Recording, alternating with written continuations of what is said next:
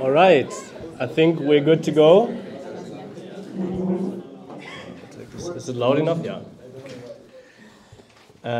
Yeah, very warm welcome to you guys on a Friday evening in Berlin. We are very glad to facilitate this event with our guest speaker, Vijay Prashad, which of course, who of course everyone knows. I want to give a short introduction on who we are, the International Research Institute on the GDR, and want to give a short intro also on why we think that this debate that we chose to do for tonight is a very timely one. And but first of all, welcome to you, Vijay.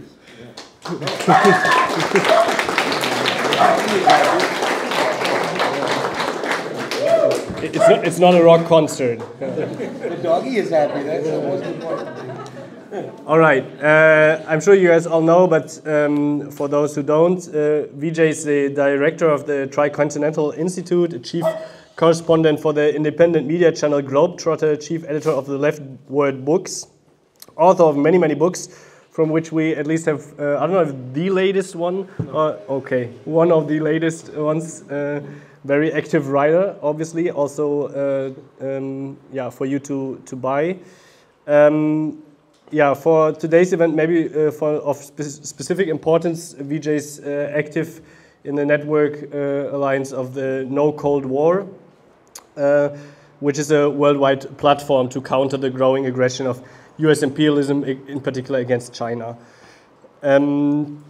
Before I start, as I said, a short introduction about the International Research Institute DDR. We chose to use the German acronym because the GDR is mostly, well, also worldwide known for the DDR.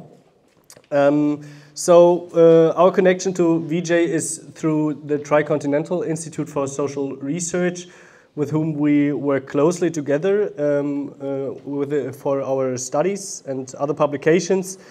In short, we could say that our aim is to enrich current debates with the experiences of the socialist camp of the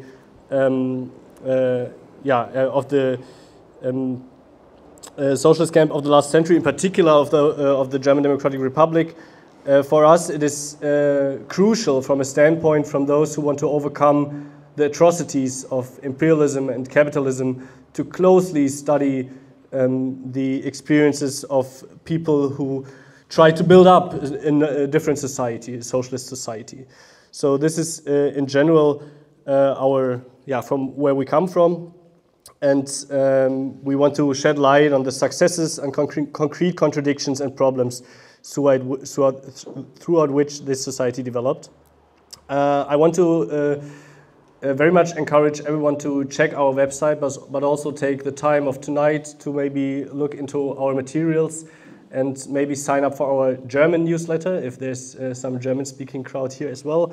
And I want to especially put focus on the latest studies that we did on the socialist healthcare system of the GDR, which is very timely reminded of the corona pandemic that we all just went through, but also the first study that we published, which gives an overall introduction of the GDR, its role in the world, and its way to progress. So the special thing about this research center, I'd say, is that we aim to reach an international audience that is very actively involved in the struggles for social progress. Currently, we are working on a third study that is focusing on agricultural system of the GDR, but I also very much want to shed light on just a recent archive that we started, which we call Friendship, obviously related to the Freundschaft, which used to be the greeting in the Freie Deutsche Jugend, but also actually has a lot to tell from about the relation that the GDR urged to establish between the peoples of the world.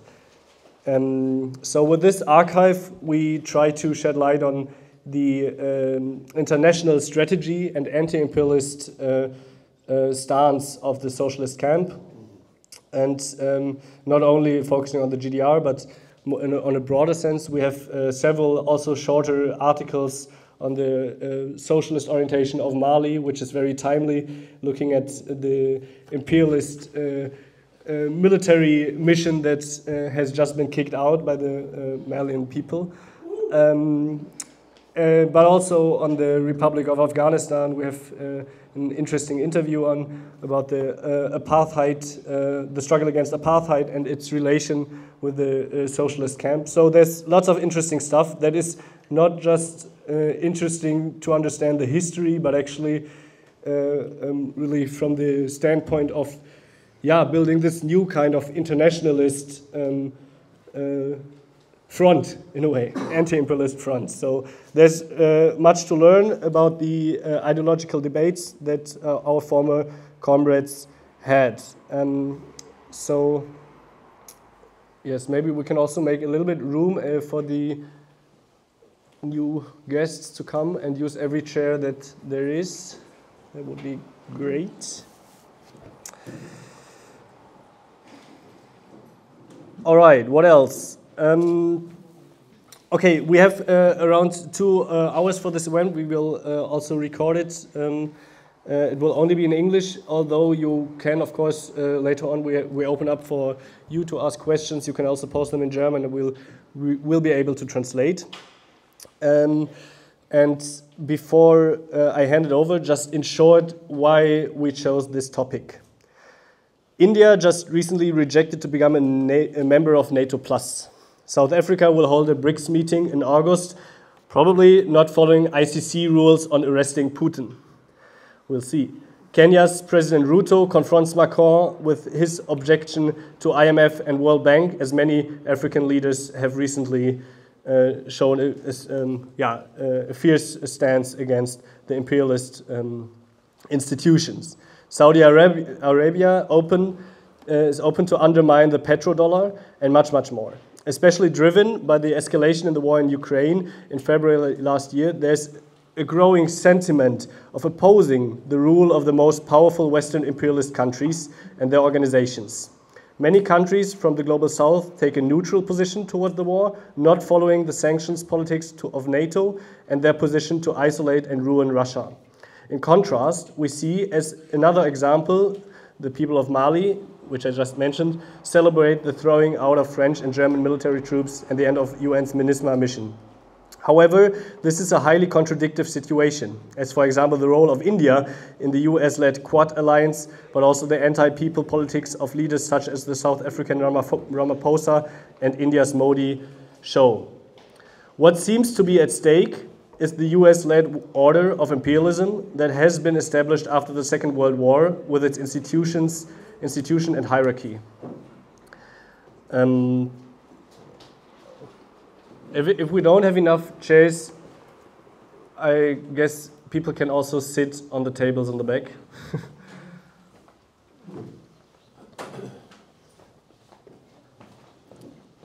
So, again, what seems to be at stake is the US-led order of imperialism that has been established after the Second World War with its institution and hierarchy. However, sentiments of countering this so-called rule-based order is very rarely connected to ideas of socialism. This strengthened opposition and sovereignty has been repeatedly compared with the non-alignment of the latter century. To grasp the dynamics and directions of current developments, more precisely, we want to deepen this discussion by better understanding the differences and similarities of the non-alignment of the 20th century. We want to start by discussing some concrete characteristics of the former non-alignment and its role in the conflict between imperialism and socialism, before we want to talk about your understanding, Vijay, of the current developments. The overall question, one could say, of this event is to understand the connection between the opposition against imperialism and socialism. The tie between national sovereignty and socialism. How can progressive forces of today intervene, support and push certain anti-imperialist sentiments towards the direction of socialism? I think I'll just pass the microphone to you, Vijay. But maybe I can just ask you if we could maybe, before we jump into sort of the strategies and all that, if you could just maybe contextualize the non-aligned movement, you know, maybe tell us a little bit about the international situation in which the NAM arose, what its central objectives were, and what its sort of, which social forces were behind the NAM. Can you hear me? Okay. So, this afternoon, Matthew and I went to near the Tear Garden for a meeting at the Museum of World Culture. Amazing building, which is on John Foster Dulles Aller. And then this evening, Matthew, Max and Mari over there invited me come to a building which is named after Franz Mehring. What a schizophrenic experience in one day. To have started the day at John Foster Dulles Aller, who was basically the greatest imperialist of the US order in his day.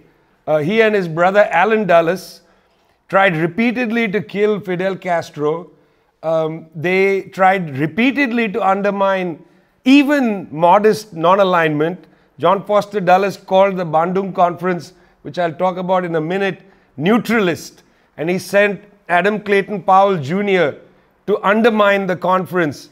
Richard Wright, the great writer, wrote to my opinion, one of his worst books about the conference called The Color Curtain, where he was horrified by the fact that people from Asia and Africa were talking about religion. You know, he made that the mark of the Bandung Conference, not really seeing what it was all about. John Foster Dulles, of course, again with Alan Dulles and John F. Kennedy, were the architects of the Bay of Pigs invasion against the Great Revolution of Cuba. And it's great to see the poster near Mari, Viva la Revolución, Viva el 26 of Julio. So there it is. John Foster Dulles. I hope Fidel is sitting next to him, snubbing his nose and saying, man, you couldn't kill me. I died of natural causes. So there. Well, look, we are in a really tough situation in the world. The right wing is everywhere. It's not just a European phenomenon. You know, people are saying, well, the right is going to win the election next in France, as if we're supposed to feel that the right is coming. But the right is already there. In Brazil, for instance, you already had Bolsonaro, and in fact, the Brazilian legislature is dominated by Bolsonaristas. They are not gone. You know, Lula is playing a rearguard action against the Bolsonaristas on one side and the Central Bank of Brazil on the other, which is trying to squeeze him from a neoliberal direction. In India, you mentioned already, Narendra Modi, Prime Minister of India, leads a neo-fascist government in that country.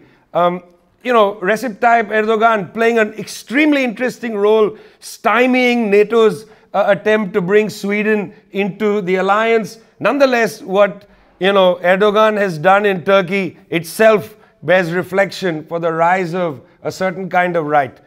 So yes, I can see that there's worry in Europe. The right is rising. But as usual, Europe is late to the party. Europe is late to the party. You're going to get a right after everybody else has experienced it. But the right is here. And they have, in a sense, the advantage because the left is weak. And because the left is weak, and we're weak because our reservoirs have been weakened, trade unionism weakened, peasant organizations weakened, sustained austerity politics driven by the International Monetary Fund has really demolished the reservoirs of the left, the reservoirs for the left. You can't just build a left from the petty bourgeoisie. You have to build a left from the working class, from the agricultural workers, and so on. You can't build petty bourgeois left formations and just think that's how you're going to transform the world. You will be outflanked by the right. There's a reason why lots of working people get attracted to the politics of the right, because there's a politics of hatred and toxicity that appeals to people. And we haven't been able to counter it by building the phalanxes of the left. And for that reason, one has to always look at what are the contradictions. You know, as a Marxist, as a communist, I'm always searching in the world. What are the contradictions? How are things moving? What are the laws of motion of history? We're not looking at the world today just to try empirically to understand what are the facts in this country, what are the facts in that country. This is not empirical science, you know, what's going on in Germany today. No, I'm interested, what are the laws of motion? Where is history going? Where are we being propelled? And it's very clear that in most of the global south today, a new mood is detected. There's a new mood. The mood is there, as you said, when Jaishankar says to a news reporter, NATO plus, we don't want to join NATO plus. And then he says something quite stunning. He's the foreign minister of a right-wing government in India. He says, we reject the NATO template. We reject the NATO template, the NATO way of thinking. That's not for us. It's pretty interesting. How is this possible? What is this mood? Goiter in Mali, the second coup in Mali, the first coup, Goiter says, didn't meet the goals of what people aspire to, which is they want the French out, they want Al-Qaeda out, they want to solve the Tuareg problem, and they want to deal with the fact that they're hungry. New mood with Goiter. What is this mood? How do we create an understanding that links Lula in Brazil wanting to revive the BRICS process, Narendra Modi in India, that strange situation that India finds itself in, then people like Goiter in Mali. How do we bring all this together? You know, what framework, what understanding do we have of the historical process that generates this mood? And I wanted to start here, Matthew, because this allows us then to turn backwards. This allows us to go back to the past. Is this a revival of the non-aligned movement? That's the question, right? Is this a revival? Because after all, you can't call this the socialist contradiction to imperialism. It's not. It's not. Mr. Modi is not leading a socialist contradiction to imperialism. He's not even leading a people-centered contradiction to imperialism. This is something else. And so we go back and we say, what was the non-aligned movement? And it's in that sense that I'm going to describe some features of the original non-aligned movement, okay? So it's with that in mind. This is not just a history lesson. I'm going back because I'm interested, how do we understand the laws of motion that are propelling history forward today? Because history is not blocked. That's the key thing. History is not blocked. We are not at a dead end. You know, our time is going to come.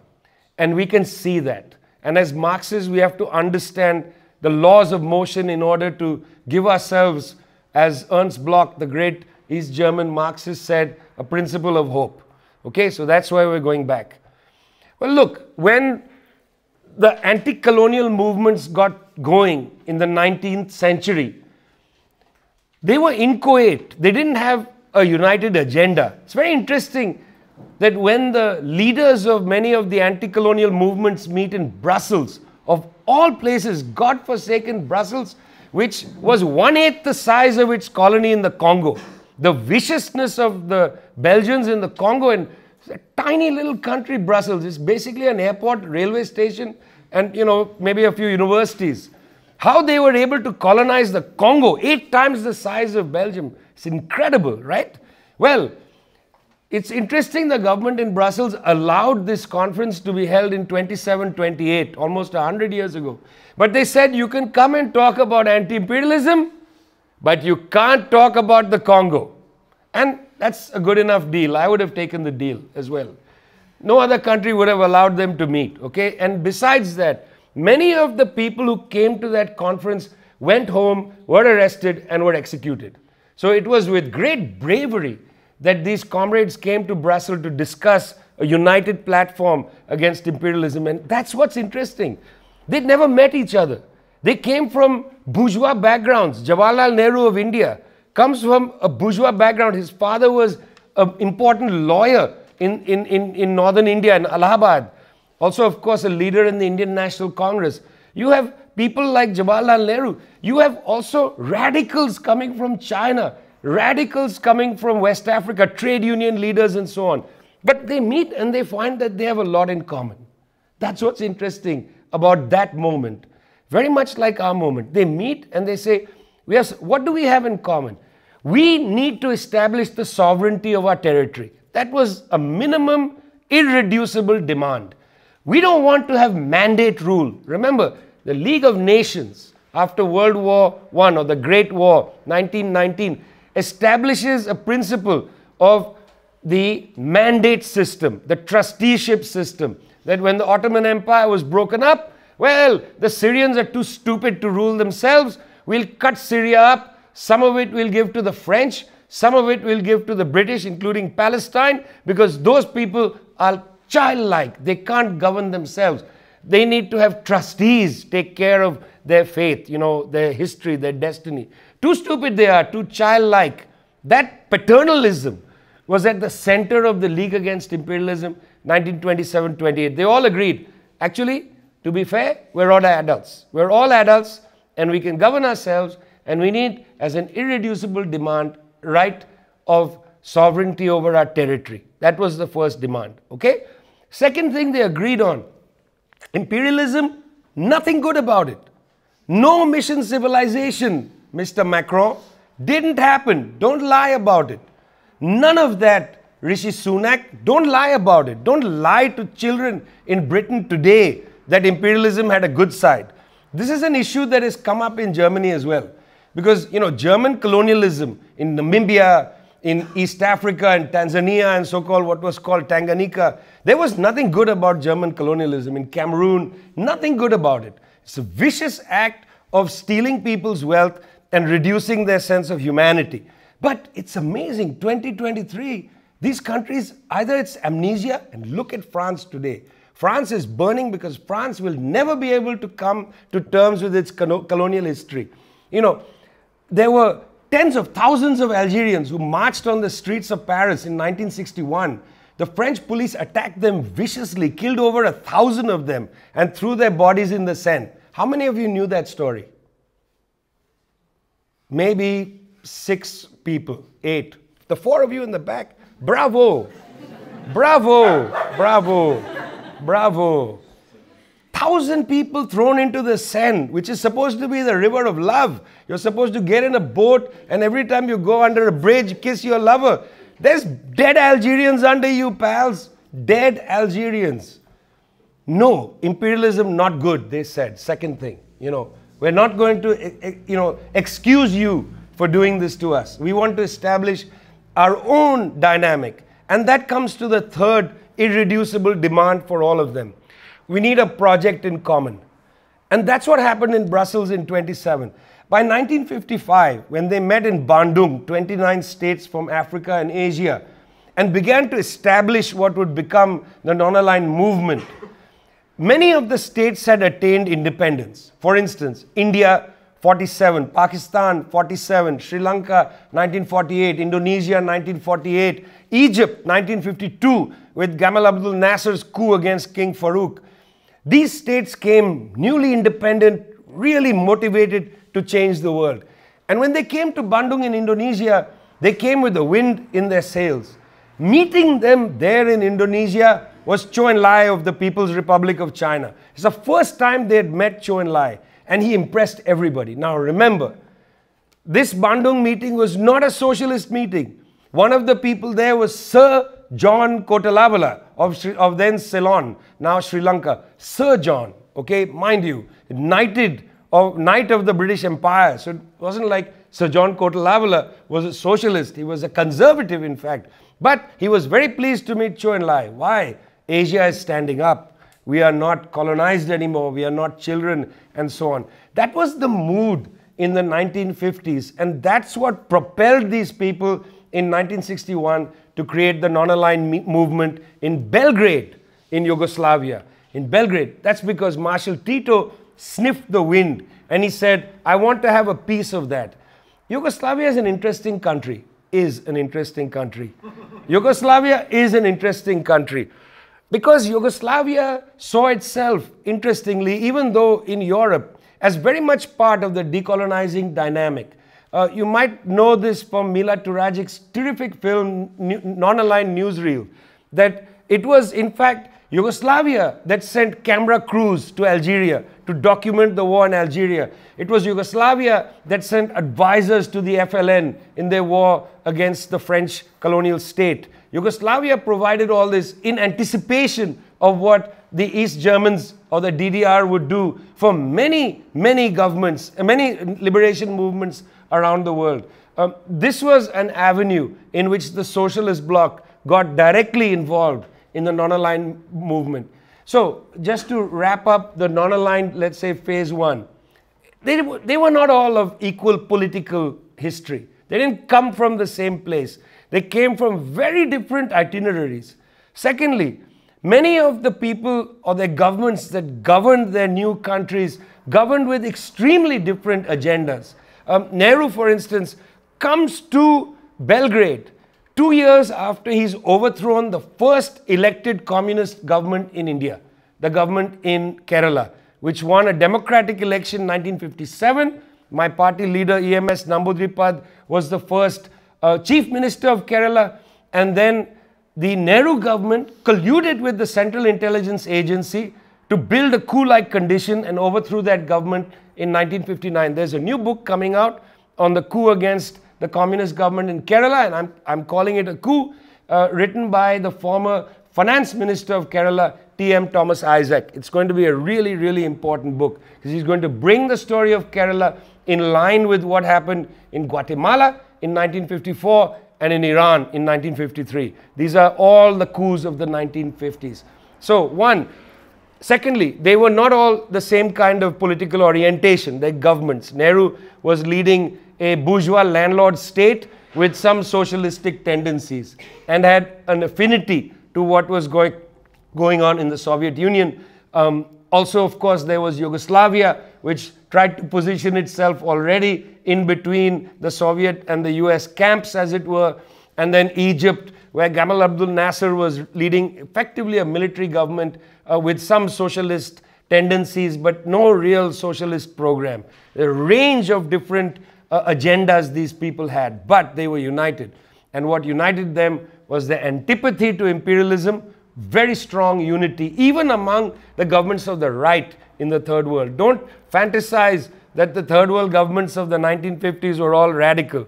Many of them were governments of the right, and yet they were united against the encroachment of their sovereignty, which they had just won after 100 years of struggle. That's what united them, but also what united them was their desperate attempt to create a new international system. Desperate attempt, because they were all poor countries, and because they were poor in capital, they had to run back to Western banks to borrow money, or they had to ask the Soviets to help them build infrastructure in their countries because they simply didn't have it. Here's a fact for you, and I'll end with this.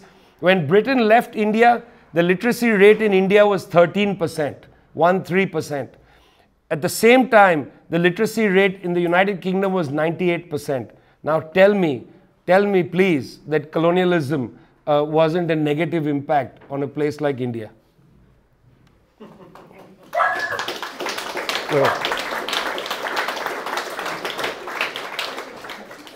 Thanks, Vijay. I think it's also important to point out that at this 1927 conference in Brussels, it was crucially supported also by the Comintern, by the Communist International. It was one of the driving forces behind bringing this movement together. And I think it's important to mention that because that's kind of the question of this evening as well, is sort of to what extent can the socialist camp's analysis of the NAM, of the non-aligned movement, maybe point us towards understanding what's going on today. So what I want to do now is sort of pose to you the socialist camp's internal analysis of the NAM, which we sort of discovered while researching for this friendship series we're doing, and then to get your take on it, to see, to critically discuss it afterwards. So basically what the GDR or all the socialist camp, the Soviet aligned states, they came to realize that global developments in the 20th century were defined by sort of this revolutionary world process. And there were three currents to it, right? There were the socialist camp, there were the national liberation movements, and then there was the workers' movement in the industrialized capitalist states. And the idea was that these three currents of this world process had to be unified, coordinated, and defended against by those who wanted to break them apart. And the NAM was then seen as sort of social policy formation or conception of this national liberation stream or current at this specific moment. Yeah, so it was sort of an objective expression of what's going on within these states in the third world at this point in time. And it was recognized that NAM was playing a positive role because it was helping to guarantee peace. But at the same time, it was helping to uphold national sovereignty and thereby sort of restrict imperialism's playing field, you know. And so this was the positive role it was playing, but it was also recognized that these objective anti-imperialist tendencies of the NAM were inconsistent. And that was because of what you're talking about, which is this sort of the subjective intentions of its leadership, right? So of course it's a very diverse group, but in general, these national liberation parties and governments are led by bourgeois or petty bourgeois forces, right? And so they have on one hand this aversion to U.S. imperialism, and you know, they want to protect their natural resources. It's in their class interest, but at the same time they have an aversion to socialism, and this leads to this sort of wavering and inconsistencies within the position. And so, you know, the NAM states are sort of then viewed as, okay, they differ with us on crucial questions in terms of, you know, what is, you know, the international class struggle between socialism and imperialism. But then they also overlap on other crucial questions like peace, anti-colonialism, national sovereignty, and the rejection of sort of these imperialist military pacts, right? So that was the sort of basic line that had formed by the 1970s in the GDR. And it was basically this recognition that the NAM is contested ground, right? So we need to fortify our ties with the NAM states. We need to emphasize or, bring out their anti-imperialist tendencies, especially through the campaigning of the socialist states within the NAM, right, like Cuba. And we also need to just demonstrate that we are the natural allies of NAM. You know, even if this bourgeoisie wants to have their national independence, they have to align with us. Yeah. And so is that a fair assessment, do you think? Or maybe you can give your thought on that. I mean, I would agree with most of it, that it's a fair assessment. But let's look at that phrase, contested ground. I think that's a really interesting way to look at the NAM as a process. By the way, the NAM still is in existence. It has been dormant for many, many years and hasn't been able to act, you know, effectively. The NAM also created a bloc in the United Nations called the G77, which now I think has about 140 members. You know, what I love is, I love when people like Joe Biden of the United States says things like, most countries are with us on Ukraine. And then he gave a number. He said 40. And I thought, come on, man, you got to learn how to count. I mean, 40 is not most countries, you know. I admit 40 is a fair number of countries. That's not most countries. Unless you decide that about 120 of them are too stupid to count in your mathematics, you know, and you don't really care what they think. And then he gave only one example. He said, most of the world is with us on Ukraine, about 40 countries, like Japan. And I thought, that's interesting, man, because Japan is often, I mean, come on, it's like half aircraft carrier for the United States. There are so many military bases in Japan. I mean, its freedom to operate a foreign policy was demonstrated in the, not in the attempt, but in the coup, let's say. I've called it a coup before. The coup against Hatoyama in 2009. You know, Hatoyama got elected on a platform to remove US military bases from Okinawa. And he comes to power and he starts saying, let's have a conversation about this. Obama goes to Japan, refuses to attend the state dinner, which was a huge snub against Hatoyama. And then Hillary Clinton works on the opposition and they essentially conduct what they did to Dilma Rousseff in Brazil, which is a legislative coup, and Hatoyama is removed. And guess what? Nobody knew about it. It was not really reported much. And in fact, nobody remembers. It's the same time, roughly, when the United States overthrew Mel Zelaya's government in Honduras, roughly around the same time in 2009. But it's Japan. You don't even think that it has a, you know, who cares about these things? It's extraordinary. He said 40 countries, Japan. contested terrain, contested ground inside the NAM. You know, Fidel's attitude, the Cuban attitude to the NAM is where you can really get this. So in 1961, at the Belgrade meeting, that was really the first time Latin America comes into this Asian and African process that was there at the Bandung conference in 1955. Those were 29 Asian and African countries. But in 61, the Cubans come. You remember the revolution in Cuba takes place 1959. So it's 4 years after Bandung. But in 61, Dorticos, the president of Cuba, comes himself to the NAM meeting, gives a very interesting speech. And Cuba takes it upon itself to essentially go around Latin America and talk about the importance of the NAM, the importance for countries to join the NAM. So on the one side, Cuba worked to strengthen the NAM. You know, Cuba was the host of the non-aligned meeting in 1979. Only 20 years after the revolution, Cuba hosted the NAM meeting. That's an enormous accomplishment for the Cuban Revolution. But that was one side of what Cuba was doing, trying to bring more people from South America, Latin America into the NAM process. This is the 50th anniversary of the coup against the government, the Popular Unity government of Salvador Allende in Chile. In 1973, the NAM meeting was held in Algiers, in Algeria, just about a week before the coup took place against Salvador Allende. And if you listen to the speeches, there's a point where Indira Gandhi of India goes to the podium and says, our brother Salvador Allende is not here because he is facing a severe attack, and we send our love and greetings to him in Santiago. It's a very moving moment in the NAM meeting. It's Castro who brought all of them into the NAM. It's the Cuban Revolution that brought them in. But at the same time, Fidel understood that NAM is limited because NAM was an intergovernmental body. Of course, there were observers. One of the most important observers in the NAM was the Palestinian Liberation Organization. Yasser Arafat was treated as a head of state in all the NAM meetings, but that was unusual. So what Fidel thought was, we need to create a radical version, a radical body that's outside this kind of structure.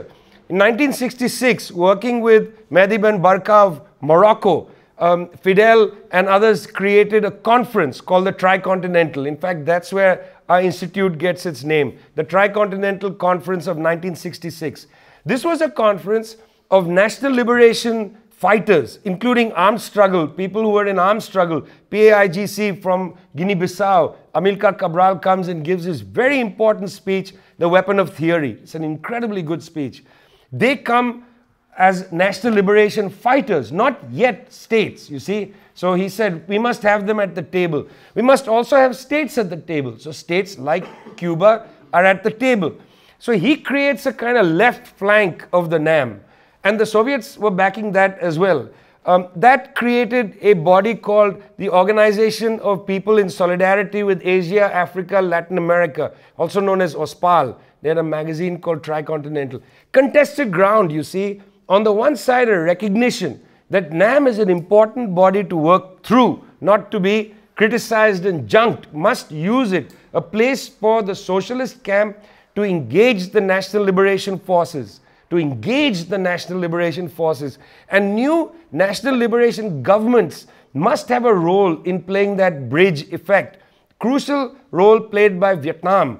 In the Lusaka conference of NAM that took place in the 70s, before the defeat of the United States in Vietnam in 75, Madam Bin comes to a NAM meeting and plays again a crucial role. Those who don't remember Madam Bin, I highly recommend you go and read about her life. She is now very old and quite sick, but she's still there holding on, holding the flame handed to her by Ho Chi Minh. Madam Bin was one of the principal negotiators at the Paris Peace Conference, where the United States basically had to accept that they were being defeated by the Vietnamese. So the NAM was this ground where the socialist camp had to play a role there, essentially alongside even these bourgeois forces, to strengthen them into what Ho Chi Minh called the camp of peace. He kept saying the camp of peace is enlarging. What the camp of peace meant wasn't, countries that said, let's have no military, because that is, insane. You can't do that. I mean, you give up your military, they're going to invade you. This is a lesson I think people have learned from the experience of Libya. It's certainly a lesson learned in Pyongyang, I can tell you that. What happened to Libya has taught a lot of people a lesson. Gaddafi said, oh, I'm going to give up our nuclear program. I'm going to pay for the Lockerbie thing. I'm even going to pay for Nicolas Sarkozy's re-election. Gaddafi did all that, sent suitcases of money for Sarkozy. And then Sarkozy sent the bombers to dispatch them. It's a big lesson for people, by the way. It's a lesson learned in many countries of the global south. They studied the Libya war, seen what NATO did to Libya. They're not going to let that lesson be repeated easily. But the point here is contested ground. Certainly, the camp of peace has to be widened, bring more and more countries out of the military pacts. You may remember this or may not, but in the 1950s, the United States went country to country and tried to establish military pacts around the Soviet Union and China. There was the Manila Pact, or SEATO, Southeast Asian Treaty Organization, set up in the South China Sea, again, to flank China at that end. Then there was CENTO, or the Baghdad Pact, the Central Treaty Organization, to flank from beneath the Soviet Union, Turkey, Iraq, and so on, flanking. And then there was the North Atlantic Treaty Organization. NATO is not the only treaty organization. CENTO and SEATO also existed. And guess what, guys? And this is a statement to Europe, in fact. Everybody else has disbanded their treaty organizations. There's no more SEATO. You don't need it. There's no more CENTO. You don't need it. You know what exists as a relic of the worst parts of the Cold War? NATO. Yesterday, I spent 2 hours in the Bundestag listening to the debate on NATO and the Vilnius in Lithuania, the next summit. Extraordinary how everybody except one section of Delinka, everybody is pro-NATO. In fact, I thought Alliance for Deutschland, which sometimes bills itself as some sort of right-wing nutcase protest party, was going to be against NATO. No, they are as pro-NATO as anybody else. That's extraordinary. There's no SEATO, there's no CENTO. People want a camp of peace. Seems the only war-loving people are the Europeans and the North Americans. Go figure. So maybe we can then slowly come to the present day. As you both mentioned at the beginning, there appears to be some kind of new non-alignment emerging, right? And I know that the Tricontinental Institute is beginning to analyze what this is. And I was actually kind of curious to see what the right is also saying this new non-alignment is. And so I checked what the Heritage Foundation wrote. And the Heritage Foundation is this neoconservative think tank, right, in the US, based in Washington. And they wrote an article in May of last year called The New Non-Alignment. And I just want to quote a short excerpt because I think it's worth referring to. They said, quote, "The non-aligned movement of the Cold War was not a force for good. Neither would this one be. The movement would be yet another instrument to undermine the already severely damaged effort to build a sustainable US-led rules-based order. It would quickly be subverted as an instrument from malign powers to legitimize their actions, just as the Soviets did. The free world has a vested interest in making a concerted effort to preempt the emergence of a new non-aligned movement." And of course, their effort to preempt it is through neoliberal reforms. They want market-based reforms in these countries, private investment, and so on and so forth. This, obviously, to go back to your point about John Foster Dulles, it echoes what he was saying when NAM first emerged, right? It was a very hostile take on what this new force is, or what, yeah. So, in this sense, why do you think the West feels so threatened by non-alignment back then and now? What's the difference? I mean, the Heritage Foundation is right in almost everything they say, that the non-aligned movement threatens the US-based or US-dominated quote-unquote rules-based order. It certainly does. I mean, what is the rules-based order? Let's come to that.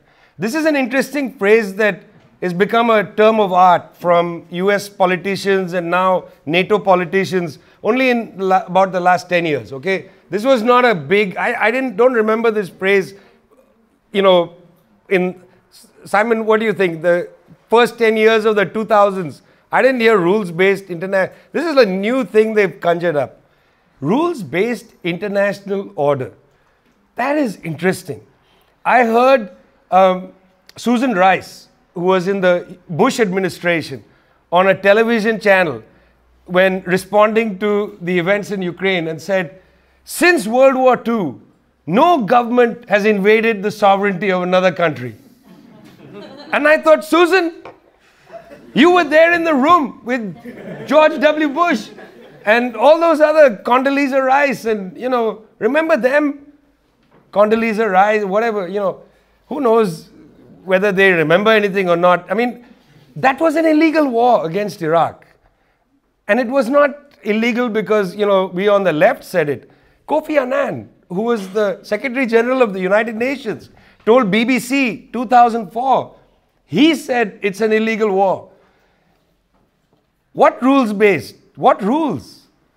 After that illegal war in 2003, the United States basically used the last gasp of fuel that it had to assemble the world's countries into a special session of the UN where they passed this ridiculous idea called responsibility to protect, R2P.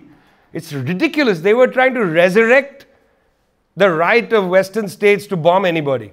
Because after Iraq, there was a slight delegitimization.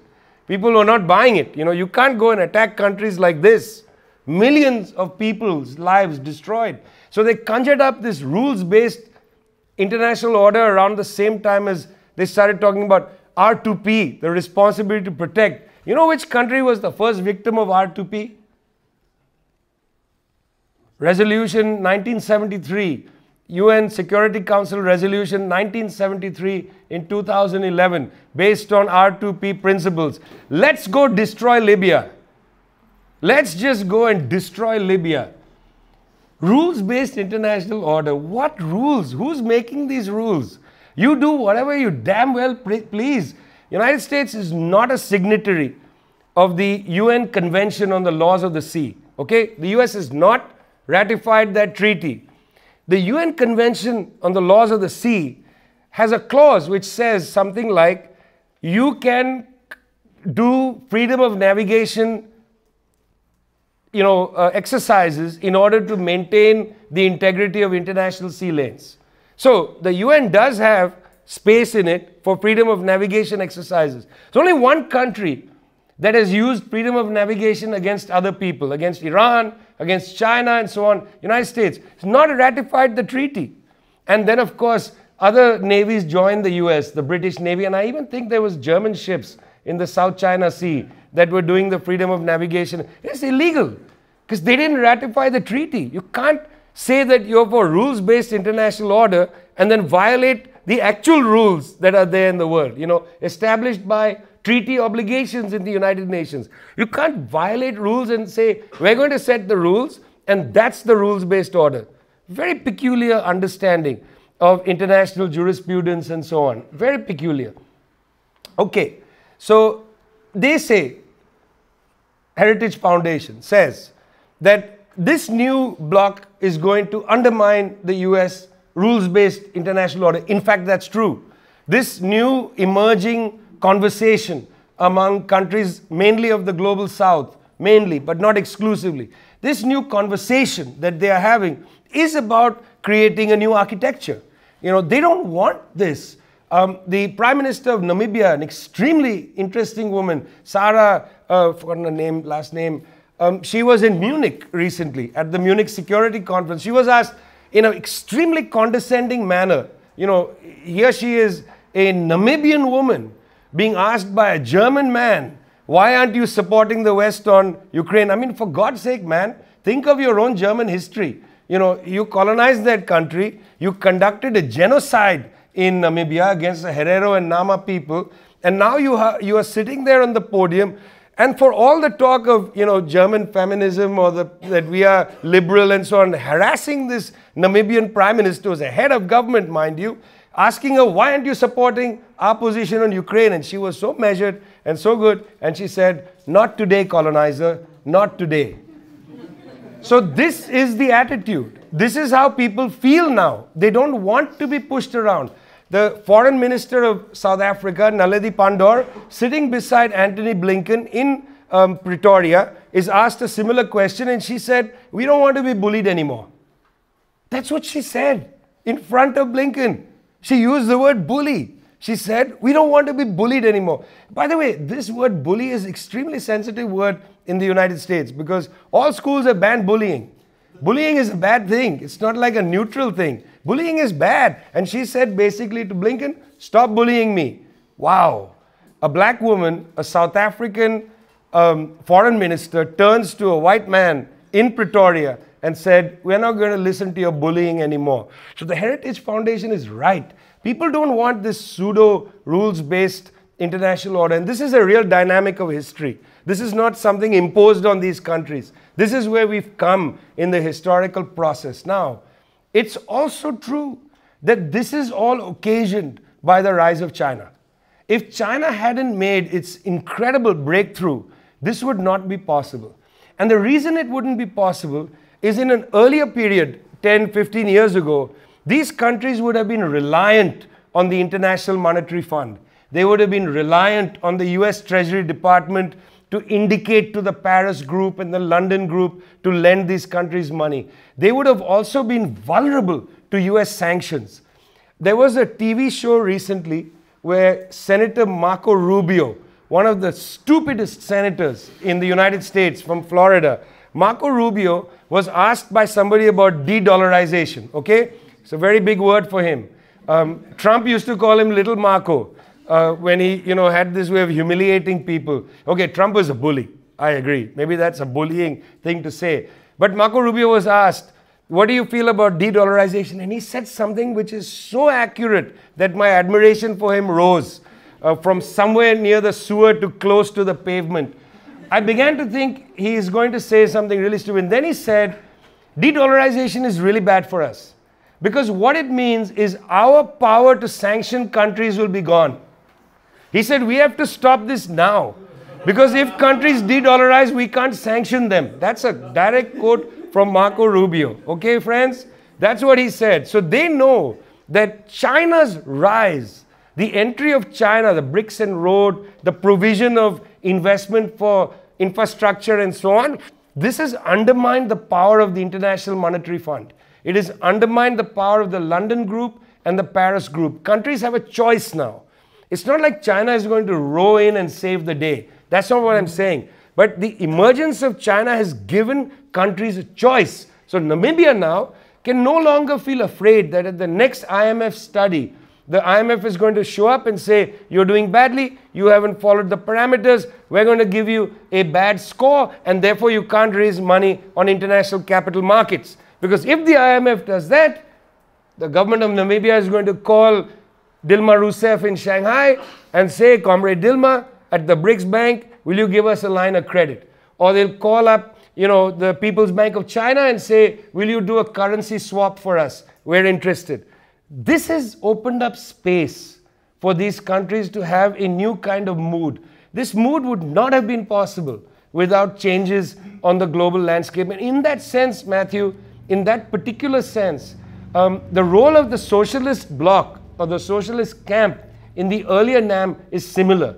And in fact, what's interesting is NAM was buoyant when the socialist camp was strong or alive and well, and then NAM declined after the collapse of the USSR and the Eastern European socialist countries and East Germany. NAM declined precipitously, and this mood has revived when China has reappeared.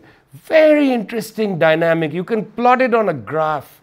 So you got to say the socialist camp, as it were, played an enormous role in NAM 1, and it's going to play a big role. It is playing a big role in the emergence of this revitalized new non-alignment. And the Heritage Foundation, therefore, I 100% endorse the statement. So maybe we can also then, before we open up the discussion, just sort of discuss what this new mood is, as you put it, in these states. Maybe we can talk about India specifically.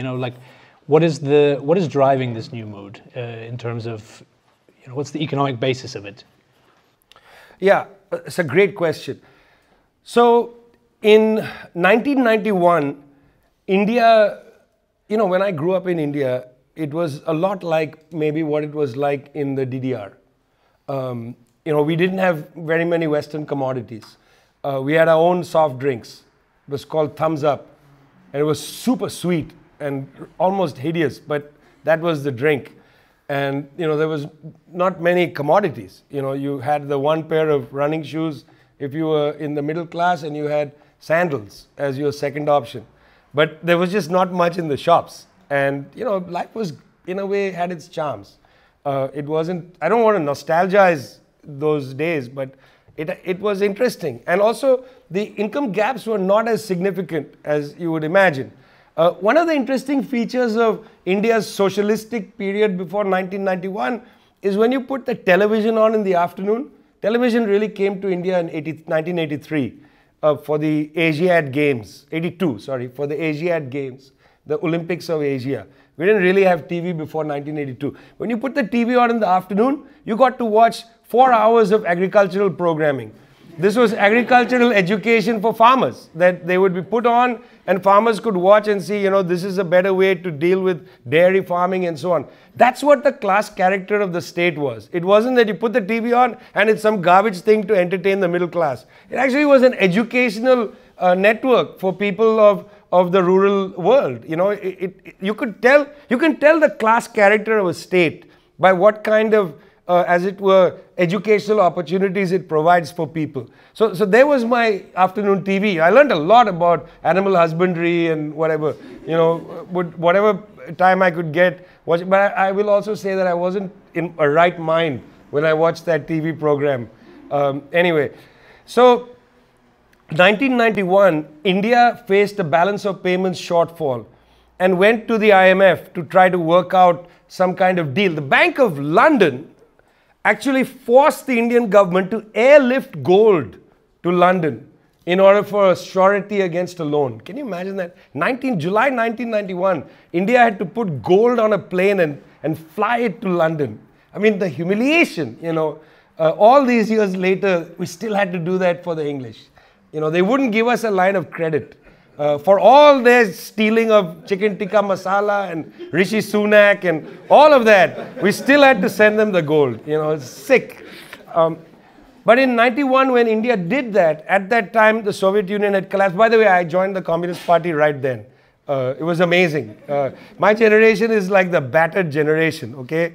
I'm 56 years old now, so you can imagine in the 90s, late 80s, there we were, militant radicals, and then suddenly, what? Where did it go? What happened to East Germany? It was hugely traumatic. I mean, obviously for people here, it was an enormous trauma to see the surrender, as it were, the assassination. I mean, the DDR was only 45 years old. It was young. It hadn't even attained middle age, and they assassinated it. And then they judge it as if it was like 500 years old. I mean, how can you judge a project which was only 45 years old? Soviet Union only lasted 70 years. Guys, that's less than people live nowadays. It's so young when it died, if you think about it, Traumatic that these things happened. But at that time, the Indian bourgeoisie was quite small. It wasn't as large as it has become. And that bourgeoisie really was looking to Washington as its cultural marker. Everything from America has to come. Now, we must all, be Americans. We've got to, of course, the trivial thing, bring McDonald's. McDonald's actually taught our people a lot, okay? It also taught the Chinese. There was a great anthropological study of McDonald's in Beijing. McDonald's taught us how to queue. I don't know if you've thought about this, but it's actually the first time I went into a shop where there were these metal barriers. Normally in India, 1,000 people are at the counter at the same time, pushing, shoving, trying to get a cup of tea or whatever, money, as if they're betting in the stock market or on horses or something, But McDonald's forced you to be, modern, I suppose, stand in a queue. There was an ethnography of Beijing which said the same thing. The other thing was, McDonald's was the first place in India that I remember, public restaurant which had clean toilets. That was monumental for me. It's kind of like Disneyland. Really? I can go in there and, it's not flooded? It's amazing. they wanted to be American, you know, fast food, holidays to Disneyland, that kind of thing. The contours of life, the geography was Bombay, New York, became the geography, maybe London to some extent for a small holiday, but really, let's get to New York. Let's send our children to study in the United States. That was the contours for the bourgeoisie and the big bourgeoisie, the hot bourgeoisie. Over the course of the last 40, 50 years, this has changed a lot. The Indian bourgeoisie has become much more confident of itself, and this plays a role here. There's a kind of cultural shift. People are proud to be Indian. And I would say this without irony or whatever. Modi has actually contributed to this because he uses a big nationalist rhetoric, proud to be Indian, I'm proud to be Indian, whatever it is. You know, Modi and I have our own problems, but I would give him this, that he has actually ridden the wave of this bourgeoisie feeling happy to be Indian. And that's important. And that actually you see in many countries that used to think that the center of culture is the United States. Now they have returned and started to say, no, our society is not bad. You know, we have our own films, we're going to holiday now in our places, or we'll go to the Maldives, or we'll go to Thailand, but it's in our world. We don't see the US as the center of everything. That's an interesting development. So that's one point.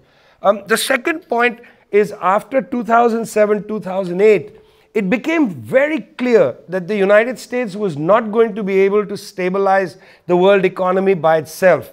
In fact, the chief economist at the IMF was a man named Raghuram Rajan in the 1990s, 2000s maybe.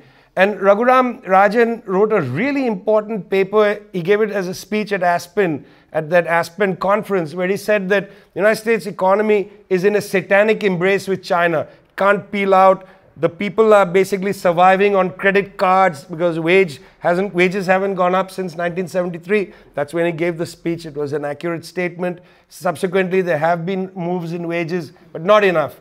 And that's why, for instance, credit card debt in the United States more than 1 trillion. That's why, college debt more than 1 trillion and counting and so on. So he said this economy is not balanced. Raghuram Rajan leaves the IMF and comes as the director of the Reserve Bank of India. And at that time, there's a lot of talk in India about how we got to pivot away from the United States economy because it's not a stabilizing force. And India joins the BRICS. I was surprised when India joined the BRICS. You see, India was in a formation with Brazil and South Africa called IBSA, which was about pharmaceuticals and agricultural subsidies and so on. That was set up in 2003. But in 2009, when Russia and China came in, I was really surprised that India was in a grouping of this size with China. Because India and China have a great deal of problems with each other. They barely can talk to each other without the issue of the border conflict and so on coming up. And yet India joined because of the class interests, in a sense, of the bourgeoisie in India that sees the United States no longer as a stabilizing force. And at that point, the concept of South-South cooperation became a material force because the bourgeoisie saw this as valuable. We will now, as the Indian bourgeoisie, trade with South Africa. We will trade with Brazil. We'll look for new markets. We don't need to constantly search for markets in the United States and so on. So the bourgeoisie's cultural confidence, then the material force of South-South cooperation plays a role. This is not a non-alignment from below. This is not coming from people's movements.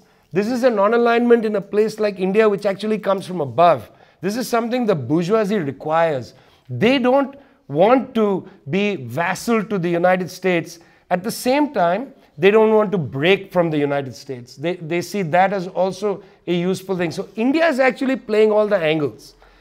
You've got to give, in a sense, the foreign minister some credit for being able to design a foreign policy orientation that doesn't seek to want to break with anybody. India is in the BRICS. India is with the whole BRICS process, is in this new mood of non-alignment, but India is also in the Quad. Modi still goes to Washington, and for the first time, rather than the Indian head of government sucking up to the US, Biden was sucking up to Modi. Very interesting. This was Frank. Okay, maybe, and then I think afterwards we can really open up for the whole crowd. But I do want to try to maybe sharpen this discussion about okay, what are the actual differences when we look at this kind of contested ground, as we've said, or for the name of the latter century, and maybe to start the idea with, like, to develop an understanding of what the material base of the imperialist force really is.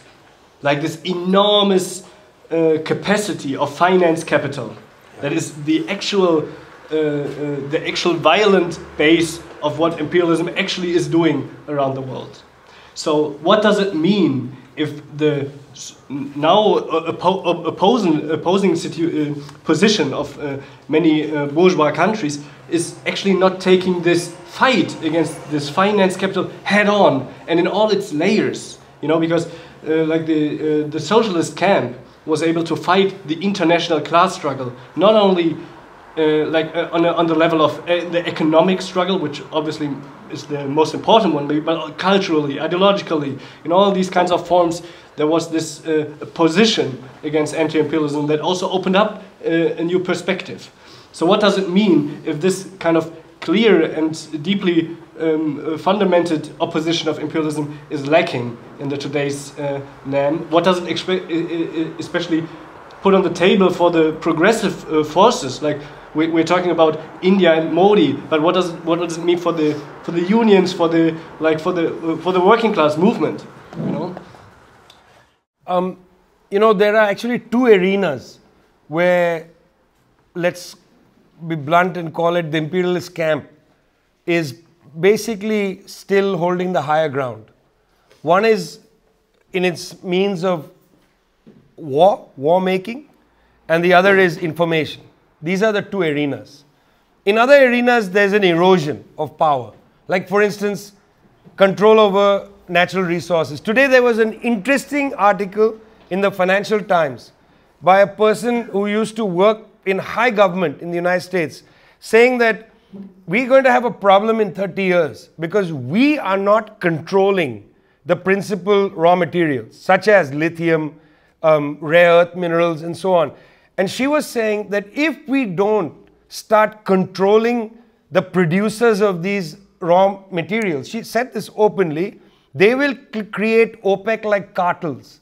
And those cartels will diminish our capacity to have dominance in the economy. I read this article and I thought, wow, you're right. You know, just like the Heritage Foundation, she's right that they are losing ground. But on the other side, I must say that governments of, for instance, Chile, Bolivia, Argentina, governments that have vast resources of lithium, they are not creating a cartel. Copper, for instance, again Chile, but Zambia and others, they're not creating a copper cartel. You know, when OPEC was created, OPEC was a child of the NAM. In the book I wrote about all this stuff, Darker Nations, I have a whole chapter which tells the story of OPEC. OPEC was created at the back of an envelope by the Saudi petroleum minister, who was a Marxist, okay? Let that sink in. The Saudi petroleum minister was a Marxist, okay? Yeah. And a national liberation type thinker, Perez Alfonso from Venezuela, who was a conservative actually. But you know, he was such an interesting man, Perez Alfonso. He never liked to go in cars. He used to walk or ride a bicycle in Caracas.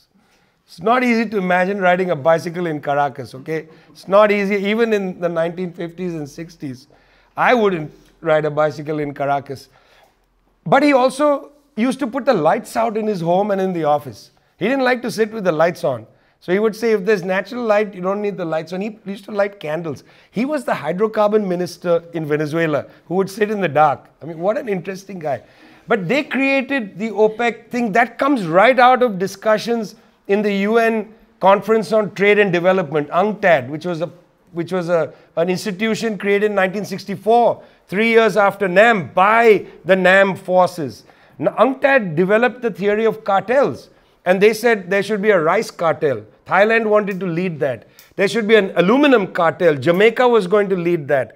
But those were all undermined by the forces of imperialism. For instance, Australia killed the aluminum cartel, and that really collapsed Jamaica's economy. Jamaica still exports bauxite, which is the raw material of aluminum. But the price, it's nothing what it could be. So she writes, we got to form cartels. So they know that they are losing control of various aspects of the life world, such as, for instance, natural resources. These countries are eventually going to do something, whether they cartelize or whatever they do, or whether the Chinese take advanced contracts on some of these raw materials, which they can because they're sitting on an enormous amount of cash. Why is the US government not sitting on an enormous amount of cash? Because they haven't taxed their bourgeoisie in decades. And that bourgeoisie has put $37 trillion in tax havens, Cayman Islands and so on. I just read a great book about HSBC called Too Big to Jail, about HSBC, the great bank, which, by the way, starts as a drug bank. It was the bank of the opium trade, okay? And this book was about HSBC's collusion with El Chapo Guzman, the great drug kingpin of Mexico. And I thought, why are you guys surprised? It starts with drugs. And you know what? They didn't prosecute HSBC, even though it was clear. Guzman designed briefcases so that they could put cash, $1, $10 bills, so the briefcase would slide underneath the teller's window. They designed special briefcases to launder cash in Mexico, in Sinaloa, and then bring it back into the US. HSBC functioned as a giant laundry. You can't have taxation, no taxation against your bourgeoisie and then have a surplus to then go and buy up, mines in places. Finance capital can't conjure up imaginary money to do this. You need capital somewhere, and the US government simply doesn't have it. Interesting, Biden tried to do that investment bill. Remember, the infrastructure bill. Squeezed. They won't allow it. They are the most greedy, malicious, venal bourgeoisie on the planet Earth. And they are cutting the branch under their own feet. That's what's so bizarre, Before you have a revolution in the United States, the bourgeoisie is going to implode. It's going to be a really interesting situation, So when one says, well, what is it? Well, the material force that's happening is undermining, the capacity to control natural resources, capacity to control even forms of production, how production happens.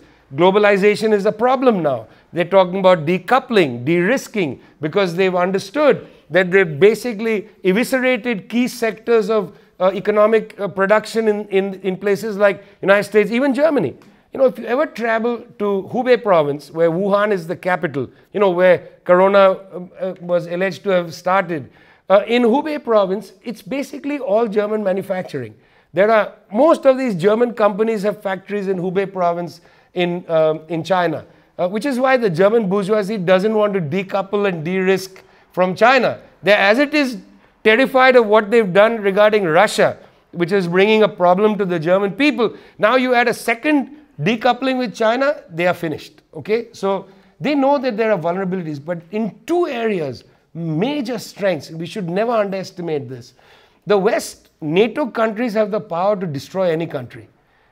Like they're going to meet in Vilnius. Ivo Dalleder, who used to be the US ambassador to NATO, has an article out this week at Politico. And the article came out the same day Zelensky made this comment. Zelensky said that the Russians have put, I guess he said they've armed or they've put bombs in the nuclear power plant. And he said they are aiming to destroy the power plant. Okay, Zelensky said that same day Ivo Dalleder publishes an article and says that if the Russians bomb a nuclear facility, NATO must be prepared for a full-scale assault against Russia. They could go and bomb every city in Russia.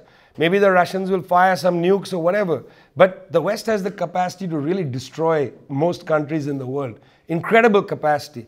They have a military force that is unimaginable. The United States has a military by itself that is incredible. The capacity it has to inflict damage on countries. And those who have been to Iraq, who've been to Afghanistan, been to Libya, you know what I'm talking about. It is incredible. I mean, to have seen Iraq is incredible. The way they bombed Iraq in 2003, wiping out all the infrastructure, destroying that country. It's going to take years and years and years for the Iraqis to get out of that trauma. But the second way in which they still have major power to inflict damage is information. Incredible power. I mean, look at the way conversations are held around the world. People are super confused about what's happening in Ukraine. You don't know how to talk about it. You say anything and they say you're a Putin puppet. You say anything and they say you're a Putin puppet. You go online and Google me, you'll find out I'm an agent of the Chinese government. Why? Because I don't agree with what, the garbage newspapers say. I have other opinions. I have my own mind. I don't need the Chinese to pay me, frankly. I have my own brain and I've had my brain for 57 years. Thanks a lot, I don't need to be paid for these ideas. These are my ideas. This is my belief. It's super racist to say I need to be paid to say these things. I also have a brain, man. I'm not an idiot, right? I draw my conclusions from the facts, which is what Marxists are supposed to do. We draw our conclusions from the facts. Everything I've given you today are the facts, but they control channels of information. Look at this country. It's incredible. Today I visited the Junge Welt office. We talked to the editor of Junge Welt. The state security of Germany charges Junge Welt for class struggle. And what's amazing, my friend, is that in that case, every sociology department in Germany should be closed down. Simmel should be banned. Max Weber should be banned. Because Max Weber writes about social groups, social classes. That affects the dignity of people. The German government has said if you write about social groups, you are impacting the dignity of individuals. But the bourgeoisie can organize merchants' associations or chambers of commerce. That's acceptable. But Junge Welt is being accused of effectively terrorism. And they are under surveillance, they are under scrutiny. Their editor is named in that document, the only journalist to be named. Information war. What is this? Is this real? And they say they support movements that drive violence. Okay? That's another thing they say. Do you know who supports movements that drive violence? Every single German newspaper that supports NATO. Every single German newspaper, therefore, on principle, is guilty of supporting a violent project, which is NATO, which has actually destroyed countries. NATO is a far more lethal and dangerous force than the PKK, which is one of the reasons why Junge Welt is getting poked at. I don't think the PKK have destroyed any country, as far as I know. They haven't aerial bombed, a country in the Middle East. They haven't gone and bombed, say, Cyprus even, which maybe they can do. I don't know what their capacity is. But we know NATO has actually destroyed countries. That's how the information war gets played out. So in that sense, when we talk about whether it's, contested ground or whatever it is, in two avenues, there is really no contest. They dominate militarily and they dominate on information. And people like, you and I and whatever contribution we try to make from a small, little tiny flashlight into great darkness, whatever we try to do is humiliated, is disrespected, is laughed at, and so on. And we need to face that. And frankly, it doesn't bother me at all. About 2 years ago, I did a book, about a year ago, did a book with Noam Chomsky called The Withdrawal. And Chomsky and I spent hours and hours and hours talking about the wars in Iraq, Libya, and so on. By the way, it's a great book. I hope you'll get it. I'm not saying it for any personal reason, but Chomsky does a great job at his age.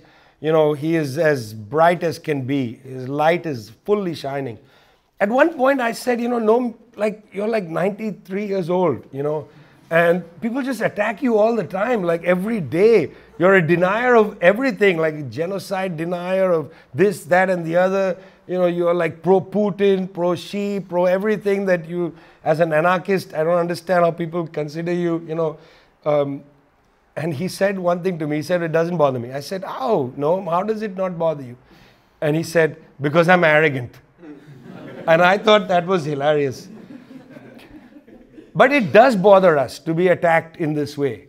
But we have to be firm. We have to be together. And I know that people in the South, broad masses of hundreds of millions of people are with us in this.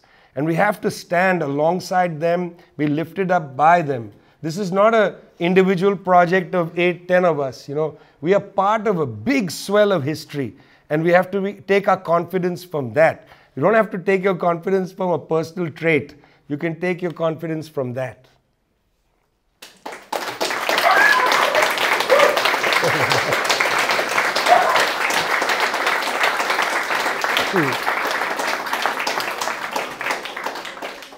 All right. Thanks a lot, Vijay, for your instructive inputs and very agitating inputs. So we do want to open up for you guys. So if you have any questions or short remarks, feel free, raise your hand and just speak where you sit. And please be fair to all of the other participants. Make it not too long, maybe. Thank you. I watched an interview between Anthony Blinken and the Atlantic Council. That's like a few days ago. And he described the divide between, he acknowledged first that we live in a post-Cold War era. And he talked about positioning the US in this post-Cold War era. And he set the divide as between liberal and illiberal spheres. What's your comment? Do you want to like collect? Let's take a few questions. Yeah, you just. Great question, but yeah. Yeah, maybe, well, thanks Max and Matthew and the whole IFDDR for organizing this. Thanks Vijay for the great talk. Maybe just to tie in with that, also you're organizing this No to NATO summit in Brussels coming up, and just thinking about the history of the NAM, you know, we were talking about how it's leveraged on the existence of the Soviet Union and the socialist camp, which no longer exists. We have like China, which is, people call it, it's not really socialist, of course it's run by the Communist Party, it is a certain form. You were talking about that it's economic force of China and the economic new center of gravity, which is actually developing this new NAM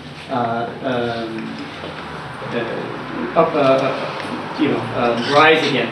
So like, considering like when you travel around Europe, you're having this thing in Europe, so like, does it mean that we need to be socialists here in Europe, or should we only be associated with socialists? Because it seems not to be only about socialism, it's also about economic power, it's about anti-imperialism. How do you formulate that? Yeah.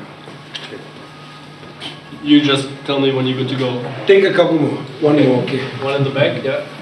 Yeah, I have a similar question that might fit into this divide between liberal and illiberal world. And where do you see the role of countries like Iran, who are in solidarity with the Palestinian cause, who, I think Iran just joined SCO a few days ago. Yes. They support Venezuela with their sanctions regime. Do you think that Iran is also part of this anti-imperialist new Cold War axis? Yeah, great questions. I mean, I'll try to be brief so we can get more voices in. The first thing is that, you know, this is a new mood. So there are no unanimities among countries. You know, there are contradictions. So for instance, Turkey is one of the greatest contradictory states at the time. On the one side, Turkish Airlines flies a direct flight from Istanbul to Caracas. That's a lifeline for the Bolivarian Revolution.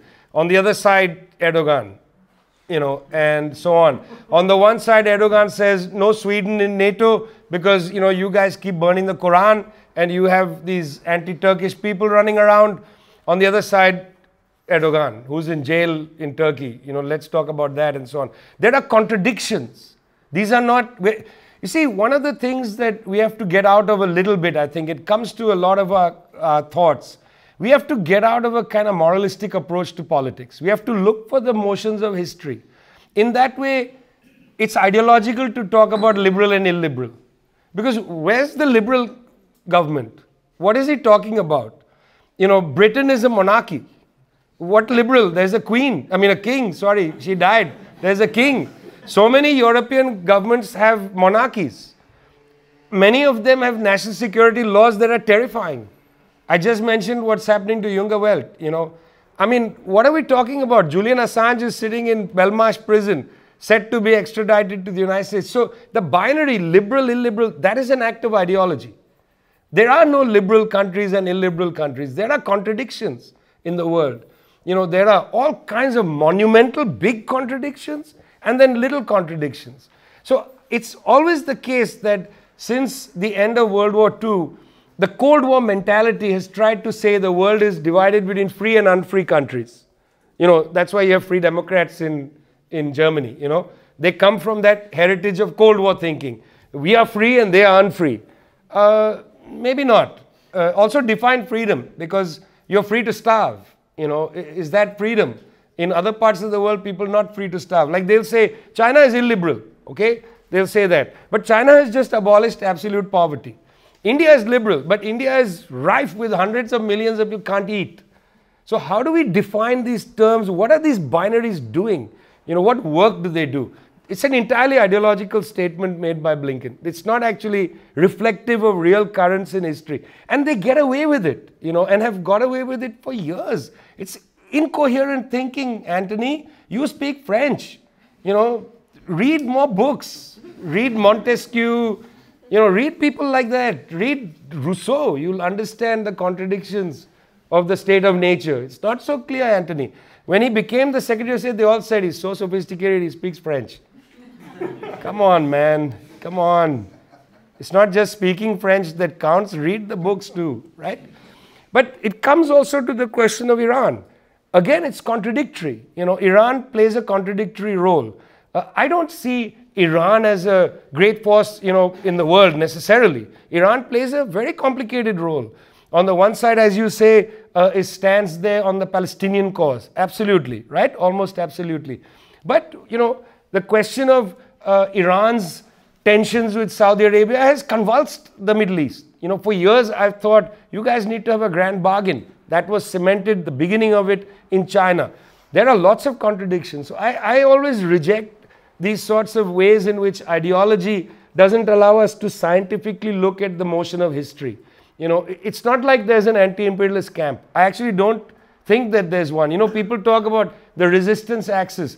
That itself is relatively ideological. I don't think it exists. Sometimes people come together, they fight together and so on. Of course there are groupings. Of course countries stand together. Of course there are alliances and allegiances. You know, the countries like Cuba and Venezuela have a very strong alliance together. Of course countries come together. It's not always shifting.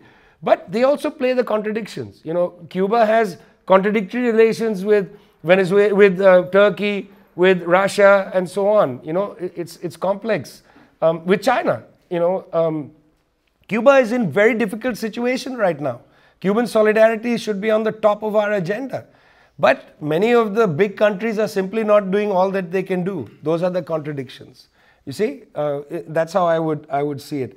In Europe, you know, we at Tricontinental published with No Cold War a text that was co-written by Mark Botenga, who's the Belgian Workers' Party parliamentarian in the European Parliament. It's an interesting text. Okay, I don't agree with everything that we published in Tricon. This is interesting.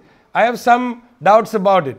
Mark Botenga and the No Cold War platform and Tricontinental are saying we need to have an independent European foreign policy. Now I would say, don't get too excited, okay? Because we're not saying independent European foreign policy that allows you to independently go and destroy countries. That's not really what's on. What's on is maybe you should rethink being, you know, to some extent subordinated to the United States, to NATO. When are you going to close down NATO and give yourself some breathing room? I think that's about where, I mean, European politics now, NATO is actually preventing people in Germany from having stable prices. There's a direct link between this conflict that NATO is not allowing to end in Ukraine and the inflation crisis here. It's a direct link. So you get out of this NATO template, as the Indian foreign minister says, maybe you'll be able to stabilize your prices. All right, thank you. I have written down some people on the list. We're starting with Zhao, and please keep your hands up so I can write it down. Okay, lots of people. Please keep it short then. So I would love for you to speak a little bit more about the role of the national bourgeoisie in the global south as well as in the imperial core in this changing, very rapidly shifting landscape of international relations and especially economic relations. You had mentioned that the national bourgeoisie in countries like India has played a role with this newfound pride in national identity, as well as you very quickly mentioned the German parts of the German bourgeoisie may not be so keen on the de-risking, decoupling from China. So I would love for you to speak a little bit more about the possible roles of, especially in the imperial core, because we live here, to possibly exploit those contradictions. I mean, sovereignty first, right? Before we can embark on a global socialist project. I mean, that is the strategy, geostrategy of the People's Republic, of the Communist Party of China, which is to reshape global trade and to provide, to change the conditions of engagement so that these contradictions actually arise between imperialism and national bourgeoisie. So, I'll take two more at least. Yeah, please. I want to pose the question that Rubio received about de-dollarization and what could be the role of the BRICS Bank in the grand scheme of things. What are the potentials and what are the limitations? Great question. Connie? First, I wanted to refer to your solidarity call with Cuba. On Tuesday at 10 o'clock, there will be the Contras standing before the Cuban embassy here in Berlin, Stavanger Street. So if you can spend some time in solidarity with Cuba, that's the occasion. Bravo. I wanted to say another thing, referring to the comrade to my right. That we have to introduce also the comprador bourgeoisie together with a national one, which is always the foothold of imperialism in these countries, possibly prone to a new NAM. And there is, do you agree with this concept developed by the Third International, these contradictions between national and comprador bourgeoisie? Thank you. Take another one. Okay. I have two questions. One is how to talk to, maybe it's broader, like what do you think would be our role here in Europe to do? And on a more narrow scope, how to talk to people having this petit bourgeois mindset, the Green Party mindset, the academic milieu, so to say. Like, I mean, how we are surrounded by them, and they kill us with their ideology. And I just wanted to hear your thoughts, like, how we, because it's also about information war. And the second question is, you said like our time will come as communists. Yes. Can you talk a little bit more also about that? I mean, also referring to what Max said, that how does it open up new opportunities for the working class, but also for communists? Yeah. Wow. Can I answer that as the last question? Yeah. Yeah, no, I've written it down, Max. Thanks. Yeah. I don't know, but this should be the end. Well, let's go to de-dollarization first. I was in Shanghai and met the New Development Bank people, the BRICS Bank, and they have started a policy of local currencies, where they're going to lend in local currencies, not in the dollar. And there is a lot of excitement about de-dollarization. Now, to be sure, this is an interesting process. On the one hand, de-dollarization is, as Marco Rubio says, weakening the US ability to sanction countries and so on. If a large part of their external debt is held in other currencies, if they're borrowing in other currencies and so on, They don't have to rely on credit from dollar markets and things like that. So it does weaken the ability, the levers of power that the US would have against countries, sanctioning them through economic war. Also, if the world starts to shrink their dollar portfolios, and if other reconciliation mechanisms happen for trade, if you're being able to trade in other currencies, this means that the United States Federal Reserve can't basically print money forever and export inflation, because it's not going to be possible. People don't want dollars, so dollars are going to have to not be printed at such high volumes as the United States does. This is actually going to have a negative impact in the US economy. But de-dollarization doesn't solve things for the global south. It doesn't matter what currency you're in debt in. The problem is you're in debt. So we have to actually end the cycle, permanent cycle of debt. That's really the problem. Secondly, de-dollarization is not a short-term solution. I'll give you a silly example. Okay, this country is trading with this country. They're trading in each other's currencies. But if this country has a surplus at the end of that country's currency, this country has a surplus, what are they going to do with the surplus? Concrete terms. Russia and India are trading in rupees and rubles. There's a bank account in India which is filled with rupees that are supposed to go to Moscow, but the Russians they can't take the rupees. The rupee is a non-convertible currency. It can't be exported. And the Russians don't want to buy anything more from India. So then you need a third party to come in and take the Russian rupees and buy things in India and pay the Russians from elsewhere. Do you understand? It was much easier just to use the dollar. You didn't have to do counterparty trades, and it's too complicated. Nobody right now wants to supplant the dollar. I asked people in the People's Bank of China, will the renminbi supplant the dollar? They're not going to do it. Why? Because the Chinese pride themselves on having capital controls and control over their currency. They don't want to export renminbis and lose control of their monetary policy. It's not going to happen. The Chinese are not going to allow the renminbi to take over from the dollar. So what comes to stabilize global trade? Are we going to enter a phase where we have a basket of currencies? Maybe that's it. But that's a long time to come. So people who are excited online about de-dollarization should calm down. It's going to take a long time. And plus, second problem I already mentioned, it doesn't deal with debt, because you're still borrowing whatever currency. We've got to deal with debt frontally. At our institute, we published a lot of text. We did one recently called Life or Debt on the sovereign debt crisis on the African continent. It is an excellent read. I highly recommend that. We need to focus more on debt than de-dollarization, because that's a pressing problem for most of the developing world.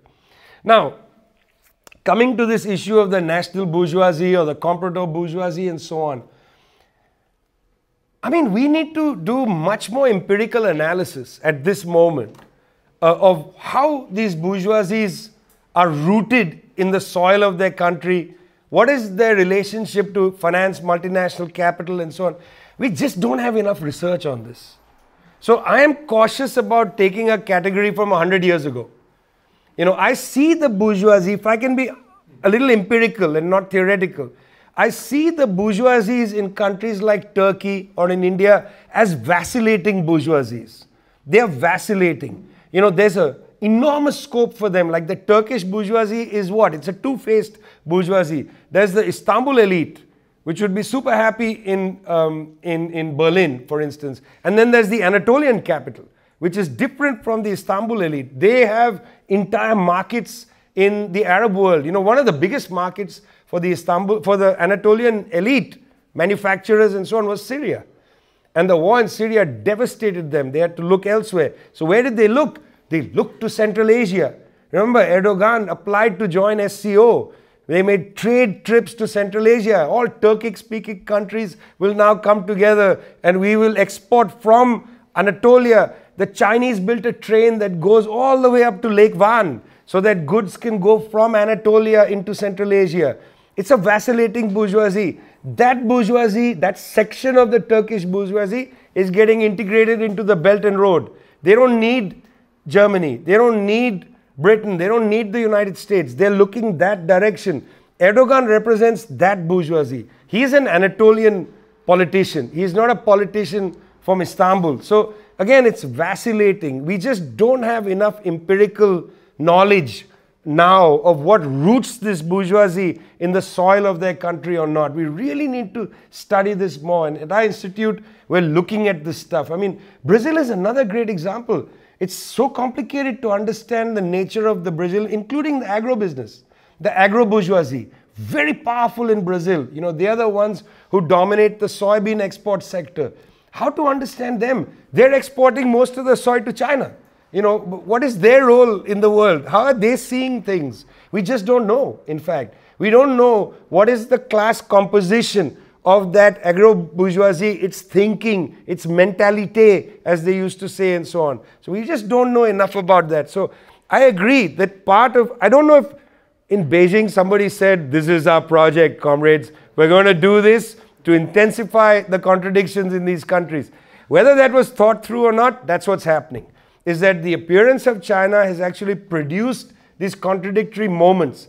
The example of the Turkish Anatolian bourgeoisie is an example of this. Without the Belt and Road, there would have been no opportunity for, with the collapse of the Syrian market, the collapse of the Egyptian market, when the Saudis essentially boycotted Qatar and to some extent Turkey's economy would have collapsed even more. But the Belt and Road was the lifeline. And that was provided in a sense by the Chinese project. But these are all interesting contradictions. You know, as I said earlier, I'm a little nervous about us having firm categorizations yet. We need to study more. Again, Marxism, build theory from the facts, right? We don't take theory and put it on reality. We build theory from the facts. We need to learn a lot more. I'm saving that other one. How to talk to the petty bourgeoisie, comrade, that's your trouble. That's your problem. When I hang out with my petty bourgeois friends, we talk about art and movies and things. Because they tell me when we invite you to our homes, you are too exhausting. Just turn off for a little bit and just have a drink and relax and chat about, you know, cricket and so on. Please don't make us feel bad. That's what my petty bourgeois friends always tell me. Just don't, you always make us feel bad or you make us feel like we're doing something wrong. But I know what you mean. What you mean is how do we engage this class politically or this section politically? It's not easy because this class has taken refuge in a kind of shallow freedom politics and has ignored the working class. You know, it's quite easy to be green, for instance. Look at the Green Party. Its green has taken it to the right. It is a right-wing party in Germany. In most of Europe, actually, the Greens have drifted to the right on NATO, on so many things. Inclusive of, I guess they're going to start up coal-fired power plants. I don't know how green they are anymore. Let's keep nuclear plants going, right? At least they've said that pretty directly. I think some of this lifestyle consumerist type of leftism is a problem for us. I don't think it's the problem. Okay, I wouldn't do a frontal assault on people who think that the world will be saved by recycling. I mean, it's not for me to do a frontal assault on them, but it is annoying. And if they are annoyed by me, I am equally annoyed by them because it's sanctimonious politics. There's no contact of that petty bourgeoisie in class terms. They're not out there trying to understand the delivery workers. Some of these people think you give a bigger tip, you're changing the world, you know. This is the kind of lifestyle politics we have to deal with. But I think it's not a question of what you and I do. The tide of history is going to turn, and that's the thing I'm going to come to in the end. You know, yesterday somebody wrote to me, said, can you come? We have a meeting of the Berlin delivery workers, something. Can you come for it? And unfortunately couldn't go yesterday. But I would have liked to have gone to see what that is. You know, all these migrants driving scooters to deliver food to the petty bourgeoisie. Once they start organizing, once they start pushing back, once the petty bourgeoisie recognizes that it's not the leading revolutionary force, things will change. Right now in Germany, the petty bourgeoisie actually dominates left organizations, in my opinion. I'm sorry to say that, but I just feel that that's the case. But I think once class politics returns to this country, which it will, it's going to really change the agent of history, as it were. That class is going to have to step aside and allow working people and so on to define the contours of a left project. And I don't agree with people who say that the AFD is, you know, organizing working class people. That is a petty bourgeois party as well. It's a petty bourgeois party of the right. I find news depictions of them saying, well, they are picking up the base of the left. I'm not sure about that. Every AFD person I've ever encountered is basically a petty bourgeois delusionary, and certainly doesn't seem to have any grip on the motion of history. But I'll come back to that second at the end. Promise, Max. Yeah. Yeah, the Brazilian comrade. The question I had since 2 days ago, it was recently President Lula was in a question about Venezuela. And they were questioning him, like how come he can defend such a country like Venezuela and say that he defends democracy.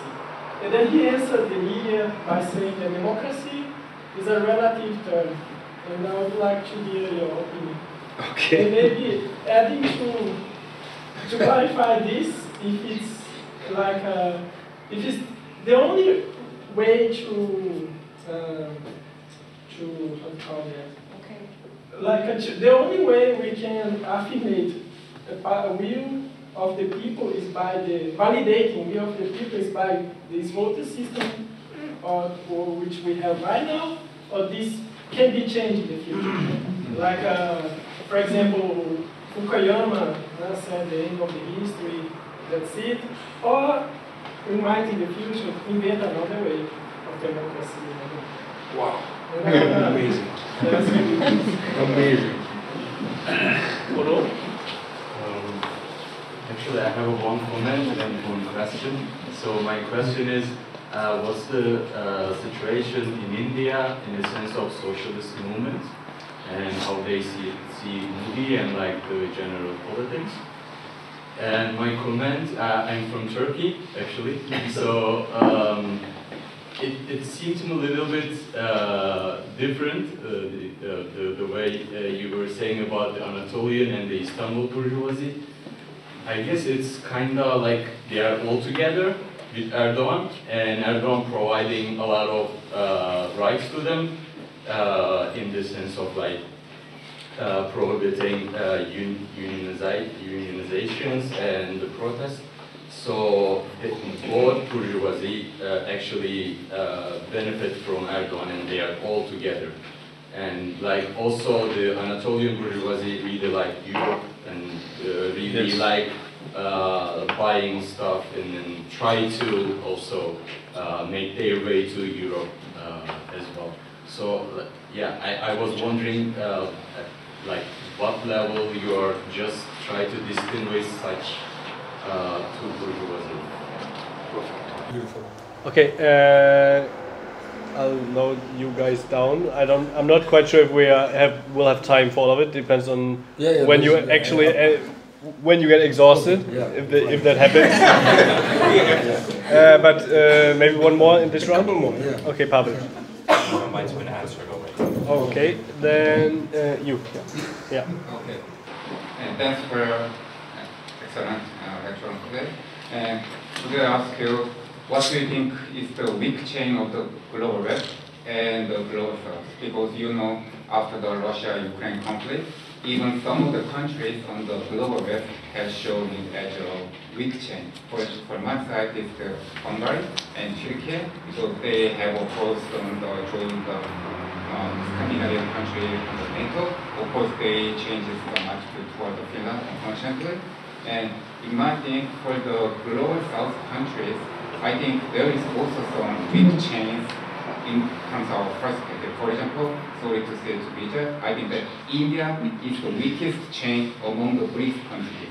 And in the Latin America, in my guess, I think that Chile can be a little bit weak chain, but there is also strong chain, like Cuba, Nicaragua, they are strong chain. And how do you think about my analysis about the weak chain of the global West and global South? And the second question is, if there is a weak chain of our side, how can we reduce the risk of them? If there is a weak chain of the global West, how can we enlarge and intensify the risk of them? That's my clarification. Thank you. Okay. Yeah, hello, I'm Max from Berlin. Thank you very much for your inspiring comments. I watched you a lot on the internet and I'm glad to see you. Horrible thing to do. So that's why I'm glad to see you here now. It's more kind of a comment and part of it has been answered already. I think when you were commenting about like the role of the dominance of the information sector as an imperialist strength, I had to think of, like, I'm in a borough organization and we try to do things against the war. And one thing which struck me was that at demonstrations, for example, I went to as many of us probably, to various demonstrations here in Berlin, and I had the impression that always it had to be said kind of as a neutral stance, how bad is Putin and then how bad is NATO. Somehow I was thinking, I was going to demonstrations against the war of Bush the Younger against Iraq. I don't remember that we were saying then first that we don't like Saddam, and then we say we don't like Bush or whatever. And on top of it, I mean, Putin is a person, NATO is a whole treaty organization, right? And that's one thing, and different other things like that. So to me, sometimes it seems like, as we were doing, and I include myself like a little bow, like to our bosses before speaking, and not having the self-confidence, and that's why I want to link to what the comments you made about that one has to be trusting in his own capacity of analysis and all that. And I thought maybe because as well during the war in the Ukraine, the racism came out, all the Ukrainians were welcome, whereas just before people in the same woods had to freeze to death and all that, and Europe is lecturing still the world and all that.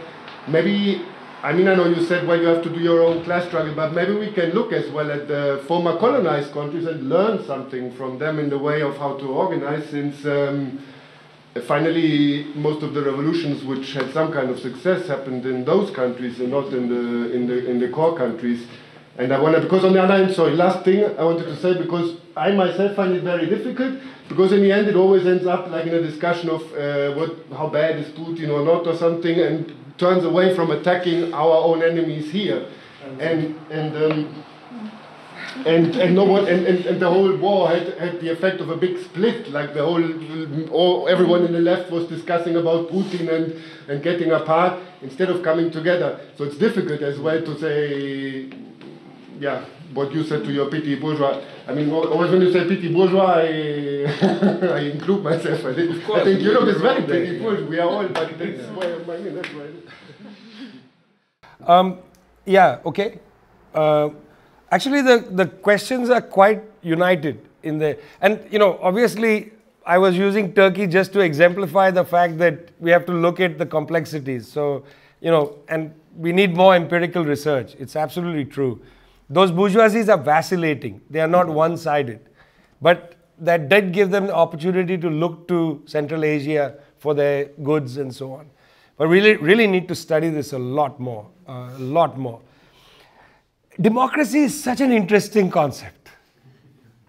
You know, the communist movement and the farmers in India had a massive protest against Modi's government. They made Modi withdraw 2 farm bills. At Tricontinental, we did a dossier called The Farmers' Revolt in India. I highly recommend you take a look at it. Okay. Massive mobilization of farmers. Tens of thousands came from different districts. Millions of people were agitated into the struggle by the communist movement to some extent, but also other organizations. It was a mass struggle. There was an election in the state of Uttar Pradesh after the farmers' protest ended, and the right wing won in those districts. What is democracy? Firstly, most quote-unquote electoral democracies are corrupted by money. There's just too much money in politics. In India, it's obscene. India and the United States are the world champions of money democracy. World champions. There's so much money there, you just can't compete. You can't enter. Secondly, the media is totally against anybody trying to run a different kind of election. I mean, when our people get invited, just as in Germany, when they get invited to go to talk shows, the host is so partisan against them. I read a study recently that showed editors in most papers in Germany and television programs vote for Green. 80% of them or something vote for the Greens. Now, maybe they are broad-minded and fair to everybody, but they're certainly not fair to the left. There is an entire set of opinions that are basically, as they say, verboten. You know, just outside the mainstream, not permitted.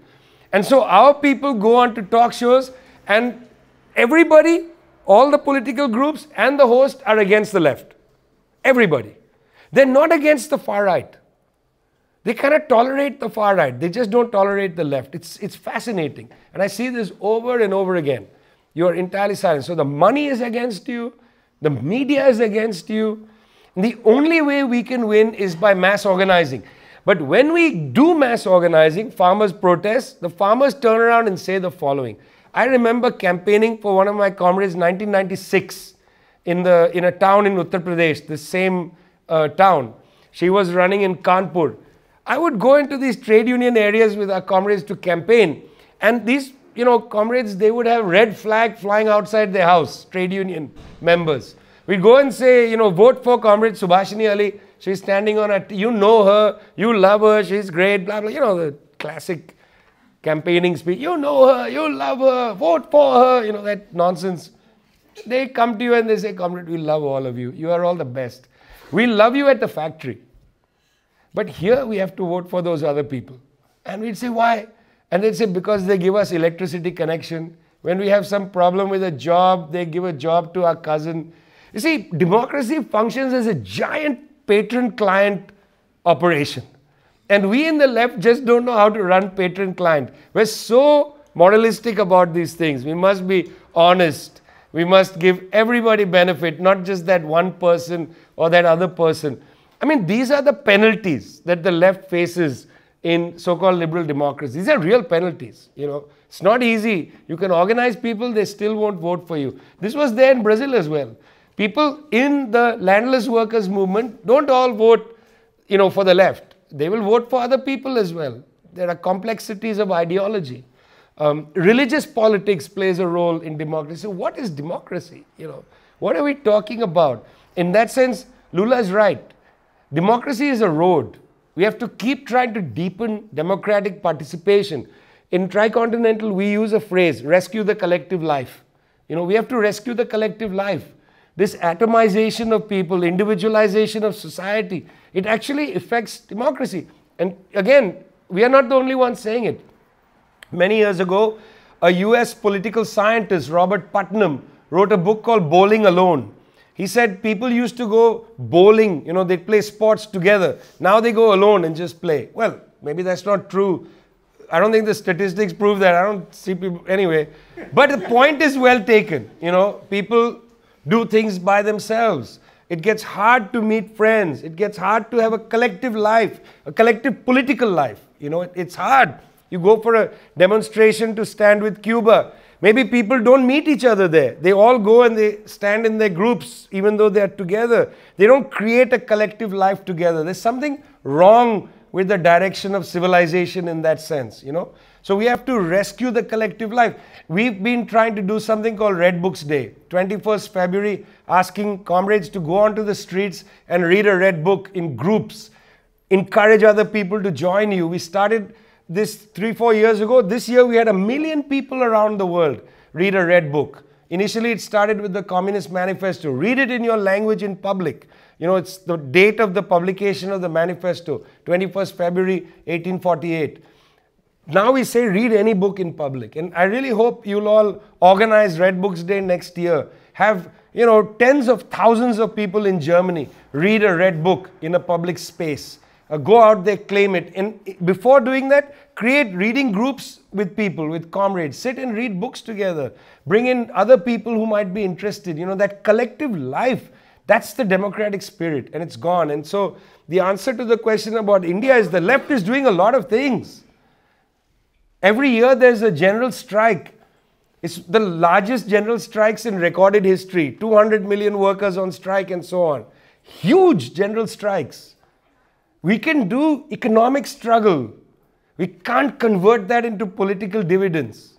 This is a problem that Lenin used to write about. And by the way, we as Marxists haven't theorized the ramparts of the bourgeois state well enough. We keep going back to State and Revolution. You know, a great text, no doubt. But that text was written when parliamentary democracy was in its infancy. And besides, Lenin's great experience was in fighting an autocracy. You know, the Tsarist empire. What happens in a parliamentary democracy? Bewildering for the working class, you know, to have a road to victory. Bewildering. Even Gramsci sitting in prison writing about, you know, maneuver and position, war of maneuver, war of position, and so on. We have to update all these things. We have to study our own democratic institutions and see how do we convert the economic struggle into the political struggle. Because it's not automatic. That has to be converted. And in India, it's a big challenge for the left. Huge challenge. I mean, this idea of whether there are weak or strong chains, it's interesting because Lenin said the weak link of the imperialist order is Russia. And therefore, there will be a revolution in Russia. That's the phrase he uses in his imperialism text, 1916. The weak link, you know, you have to hit hard on the weak link. Frankly, I don't think we have weak or strong links today. We have socialist projects that have to be defended, like the Cuban Revolution, like the process. Venezuela is not a socialist country. Venezuela has a socialist government fighting a rearguard struggle against a vicious bourgeoisie in that country, which has not been expropriated yet. Brazil is not a socialist country. Because Lula wins an election doesn't mean it's socialism. He's fighting a rearguard action in Brazil. We have other socialist projects. Vietnam, in great distress, trying to rebuild Marxism and so on. Today, I don't think there are weak links as such. I don't think we're going to have a major revolutionary breakthrough in the short period. I think we're going to go through some tough time. Gramsci writes in the prison notebooks a phrase I love and use all the time. He describes something really important. He says there's the plowman, okay, who plows the field. He says, you know, politics is not about the person who plows the field. Who's going to be the manure? Which of us is going to be the manure? Who is going to go and fertilize the field? We are in a period from the left now of being the manure. We have to go door to door, working class communities, build trust among the workers for these ideas, bring back these ideas to working class communities. These working class communities have lost contact with some of these ideas. That's because we have not been doing the work of manure. Go back there, build, and then later we'll see where is the weakest link for a revolutionary project. It's not clear now in my opinion. I mean, the last thing, you know, Rosa Luxemburg had a great line after the Great War started. She had a terrific way with words. You know, in the Communist Manifesto it says, working classes of the world unite, you have nothing to lose but your chains. And Rosa Luxemburg, in that biting way of hers, rewrote the sentence and says, the working class unites in a time of peace, but during times of war, they slit each other's throats. Wow. Rosa, red Rosa, beautiful line. Times of war, they slit each other's throats. How easy it is for the bourgeoisie, and has been for 100+ years, to inflict upon the class the poisonous virus of jingoism. How easy it is. Just to go into so quickly, Putin is a demon. I mean, look, let's be frank. Putin's speeches are super anti-communist, okay? The speech he gave about 1917 and then the one about, you know, about the Russian Revolution and so on. Wow, you know, Putin, read a little more, man. I mean, the Russian Revolution wasn't a disaster. It was a great historical event. The Great October Revolution was great, okay? I want to say this because, not because I want to say Putin bad, NATO bad. This is a realistic appraisal. Okay, I'm a communist, I'm a Marxist, I have my views of 1917, of national self-determination, of the role of the incorporation of the Ukrainian SSR into the USSR. We have our own understanding and theory. We don't believe these are bad things. I think these are good things. What the Soviets did, by and large, at least in these, they made 100,000 mistakes. But on these issues, what are you going to tell Lenin? Sorry, comrade, let's not make a move in October. February was fine for now. Let February last about 50, 60 years, and then after 50, 60 years, we'll maybe have an October, but not right now. If you read Lenin's April theses, and I highly recommend you go back and read them, they thought through why you need to do this, because he said, you know, Kerensky is going to abandon February. It's not that October is different from February. October is the defense of February. It's the acceleration of February. Kerensky is going to take us back before February. April theses are tremendous, you know. It's not like the Bolsheviks made a coup. It's a ridiculous idea. They didn't make a coup. They extended February beyond then and into October. I mean, it's an incredible period. Anyway, boy, one of the worst books ever done, worst collections ever made of Lenin's writings was by Verso Books, when they had Zizek write the introduction to Lenin. I mean, of all people, Zizek writing an introduction to Lenin. It's scandalous that he was chosen to do that. I mean, for God's sake. Anyway, I don't want to say more on that. So the issue of these two sides, you know, we got to condemn both sides. Look, tactically, one has to make choices in different contexts. If you're building a peace movement, tactically that might be necessary. You know, tactically one has to make choices. You know, if in a context where the working class has been, you know, suffocated with imperialist ideology, which suggests to them that Putin is a demon and he's going to come and take over your house in Bremen or whatever, then tactically, I think it's fine to go in there and say, look, let's just get the war to end. That's a tactical decision based on the levels of organization of the working class. Okay, we are not idealistic in our politics. You know, we are materialists. We have to understand the basis of support, the levels of understanding that is permitted in a society and so on. So we have to give each other tactical space to make decisions. Platforms can't all come with the perfect ideology. You know, Marxism is not pristine. You know, what did Mao say? It's not a picnic or whatever. Revolution is not a picnic or something like that, Mao said. I don't know if he used the word picnic. I don't know if picnic was a thing in China, but it's not a party. I don't even know if parties were a thing. But, you know, it's not easy. Engels had one of my favorite lines in a review he did of Marx's Capital. Or not Capital, Contributions to Political Economy, 1859. Engels wrote that history moves in zigs and zags. It doesn't move in a straight line. You know, it moves in zigs and zags. So you got to have the tactical space to say, okay, fine. It doesn't matter whether we condemn Putin or not in our demonstration. But if it's going to allow us to bring in greater forces to stop the war machine, then tactically go for it. It's perfectly acceptable to build the largest peace movement possible to end this murderous war. So I would say I take a position that it's not about the correct line. You know, we are not correct line. I mean, I am not a correct line Marxist, you know, where you impose the line on people. I believe in tactical flexibility, because the most important thing is not to impose a line on people, but to build the clarity and confidence of the class. The working class must build its clarity and confidence. Not that I go in there and, you know, take a big fire hose and fire ideology and tell people, follow this ideology. It doesn't work like that. Politics does. We don't want to be the left-wing version of right-wing Bonapartism.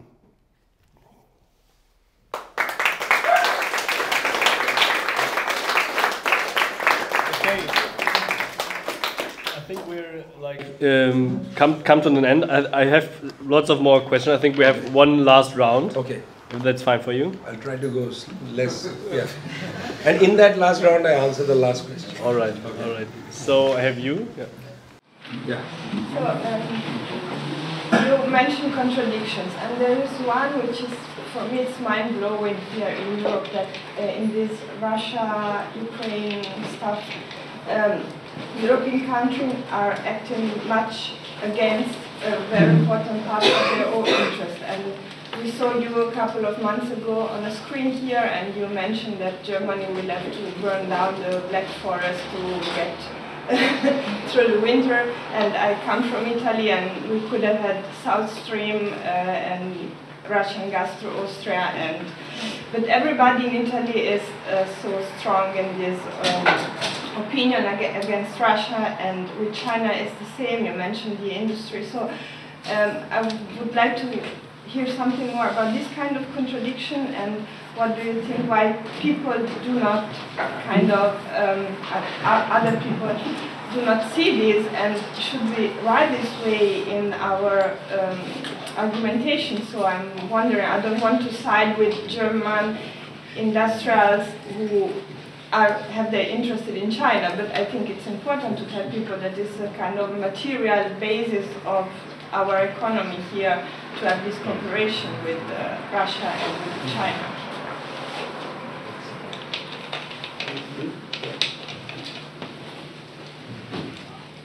When you were born, I got the first chance to get in touch with EMS, and with other leading comrades of the communist movement.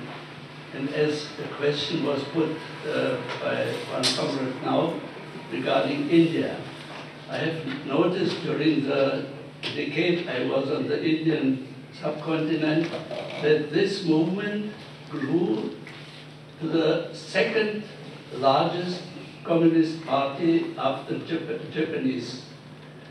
What are, in your opinion, what is your reading? Why this big movement with so many mass organizations, influential in the agrarian and industrial field, what is your opinion why this movement is now in such a bad condition? And because the bourgeoisie was at those days there, the working class of India also, and the contradiction between the Communist Party of China and the Communist Party of the Soviet Union was also a decisive point why this movement has split into two different parties. Even today, they do exist, and they couldn't find the way to come closer in order to go on together in their struggle. That's my question. Regarding Russia. Good. I wanted to say that I see that here, and in general, there are lots of Marxists, and they really don't know what to do. And so I thought I'm at Die Linke, and as many of them, I'm not happy with the direction of the party, and I do not really get where this is all going. So I wanted to propose to anyone who is in Die Linke and or might be interested to in it that we talk after. We want to stay in Die Linke even though it has some issues, because we don't want to end up with 80 different socialist parties like in India. I think it's a good thing, right? To try to make unity. Okay. Not a question.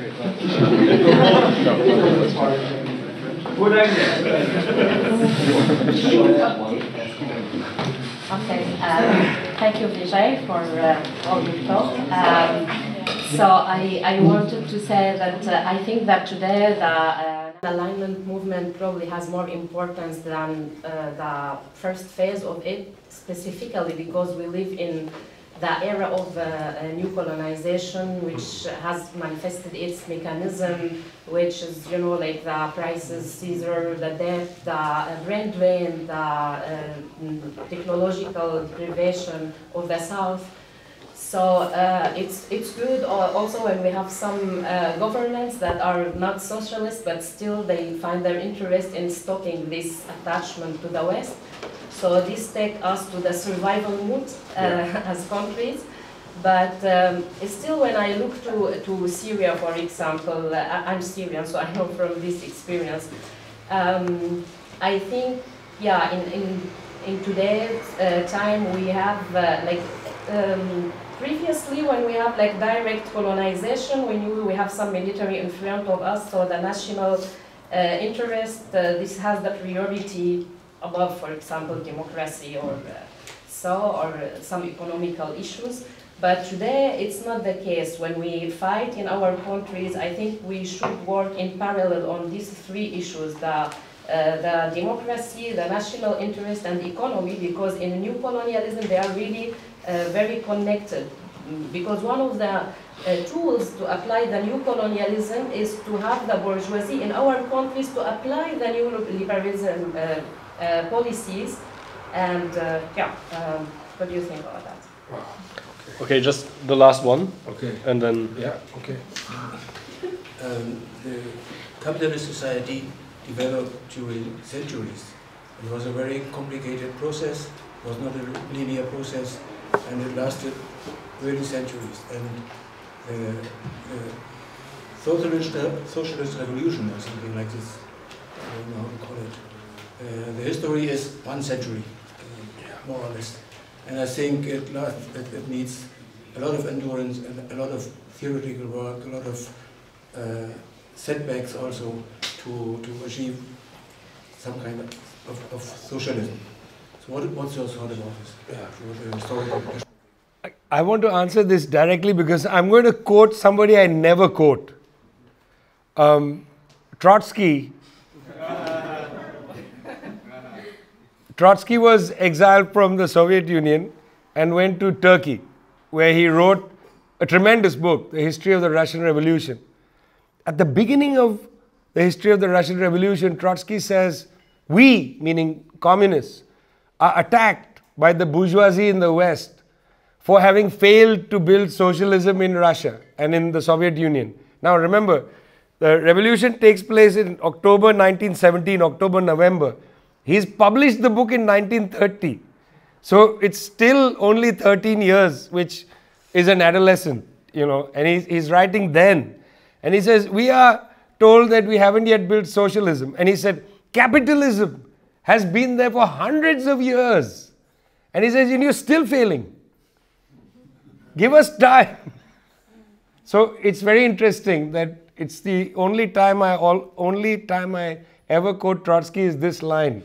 Because I think it's actually extremely correct that it's ridiculous that we are so defenseless in our ability to talk about the USSR and its achievements, to talk about DDR and its achievements. That's why the Institute is so important. 45 years. How can you build socialism in 45 years? 45 years in 40 years in a, not even, okay, 40 years, 39 years, whatever it is, it's very little. It's barely enough to start a process, and yet it is condemned. And that itself is part of the information war. And our defense of these processes is not a utopian, idealistic defense, but our crystal clear, realistic defense of these processes is absolutely essential, you know, in our times. I mean, for God's sake, the Soviet Union, when I was a boy in Calcutta, for instance, comrade, the only counselors, because it was not the capital city, it had consulates, the only counselors in all of my life, the only time I'd seen a white person drive a car in India was a Soviet. All the other white people had drivers. But the Soviets drove themselves. When I would go to Gorky Sadan, which was the cultural building in Calcutta, we would watch movies, and the Soviet would come and they would make the coffee and tea and come and give it to the kids. They didn't have servants inside Gorky Sadan. They made their own odd, you know, various Russian treats to give us and so on. It was all free, by the way. But we watched, well, I shouldn't say anything bad about Tarkovsky, but I watched all those movies in those years. And it was amazing. It was magical. You know, the books that we got, 1981, I got my first 3 volumes of Capital, paid nothing for it. Nothing for it. You know, the contributions they made to international socialism, I'm just talking personally. I'm not talking about what happened, you know, the advances in the USSR. I'm just saying my own experience was pretty amazing, you know. Who gave me books to read like that? I read Tolstoy in a hardback edition. You know, my mother used to buy me a few children's books, hardback color books, you know, with magical Russian fairy stories. It was incredible.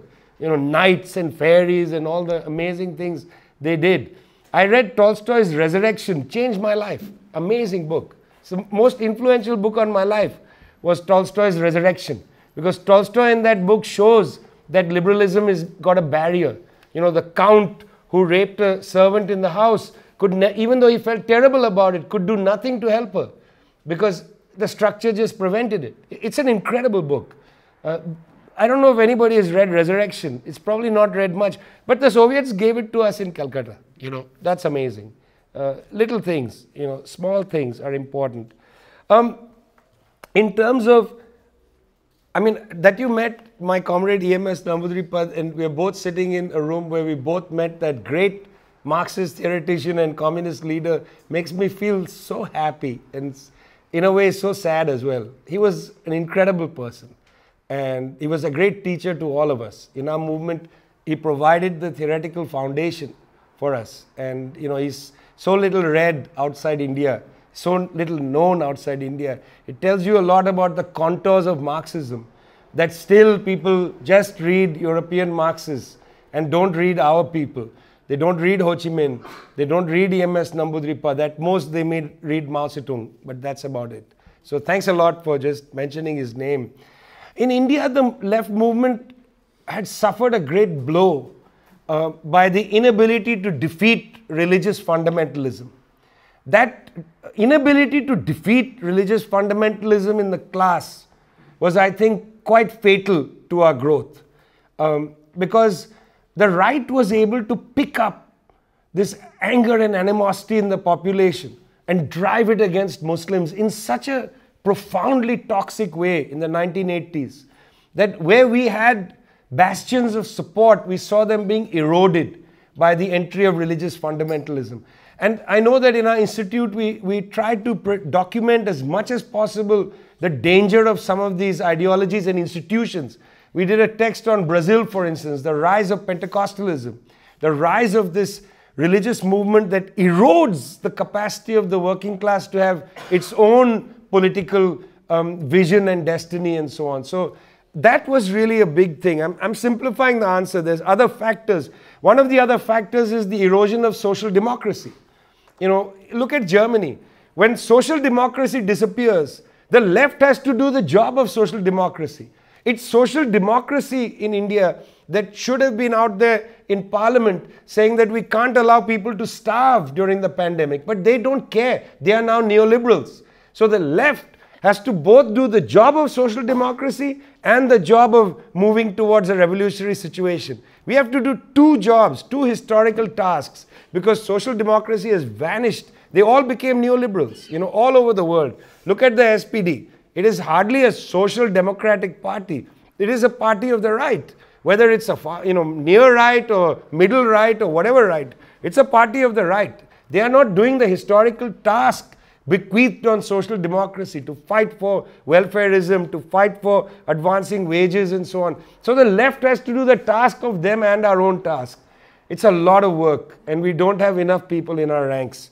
I would say, comrade, that, you know, it really doesn't matter what formation you're in right now.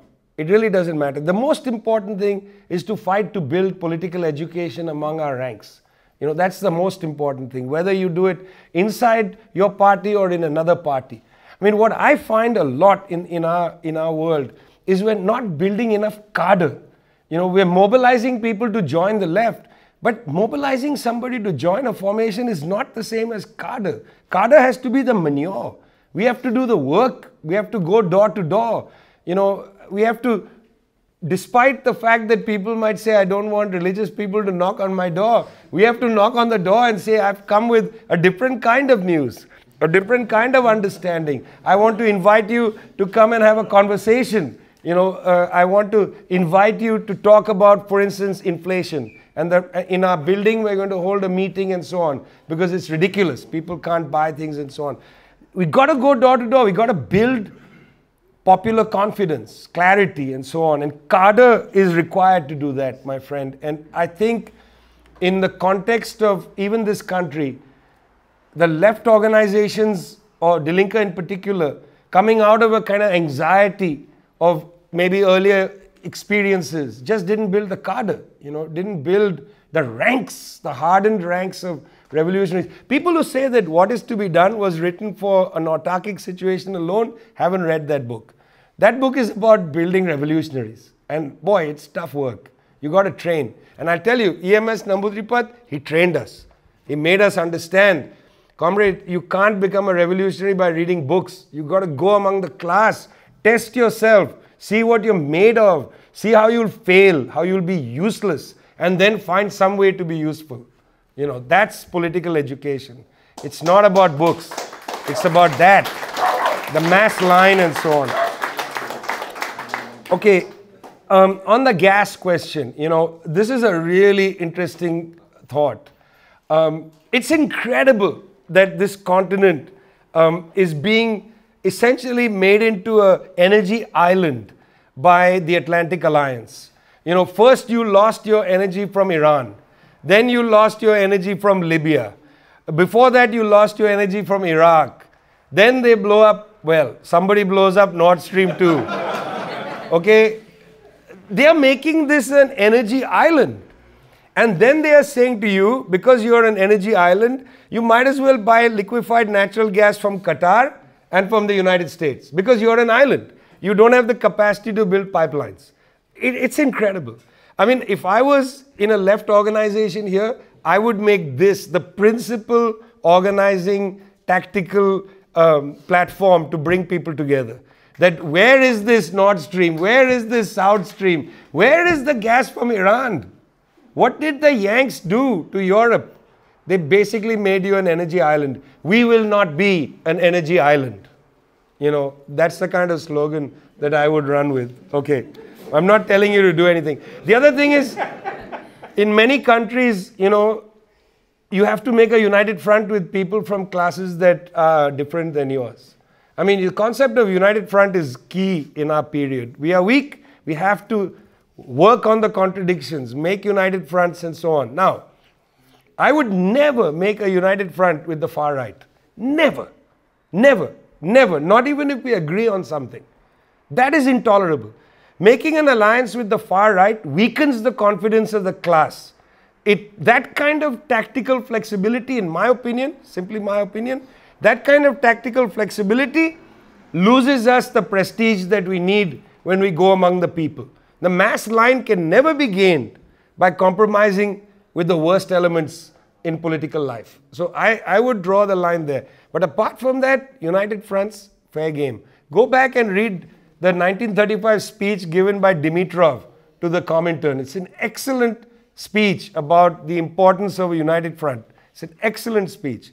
So that's what I would say about united front and so on. Togliatti, of course, the lectures of Togliatti given in Moscow, which are published as lectures on fascism. Excellent demonstration of actually party work.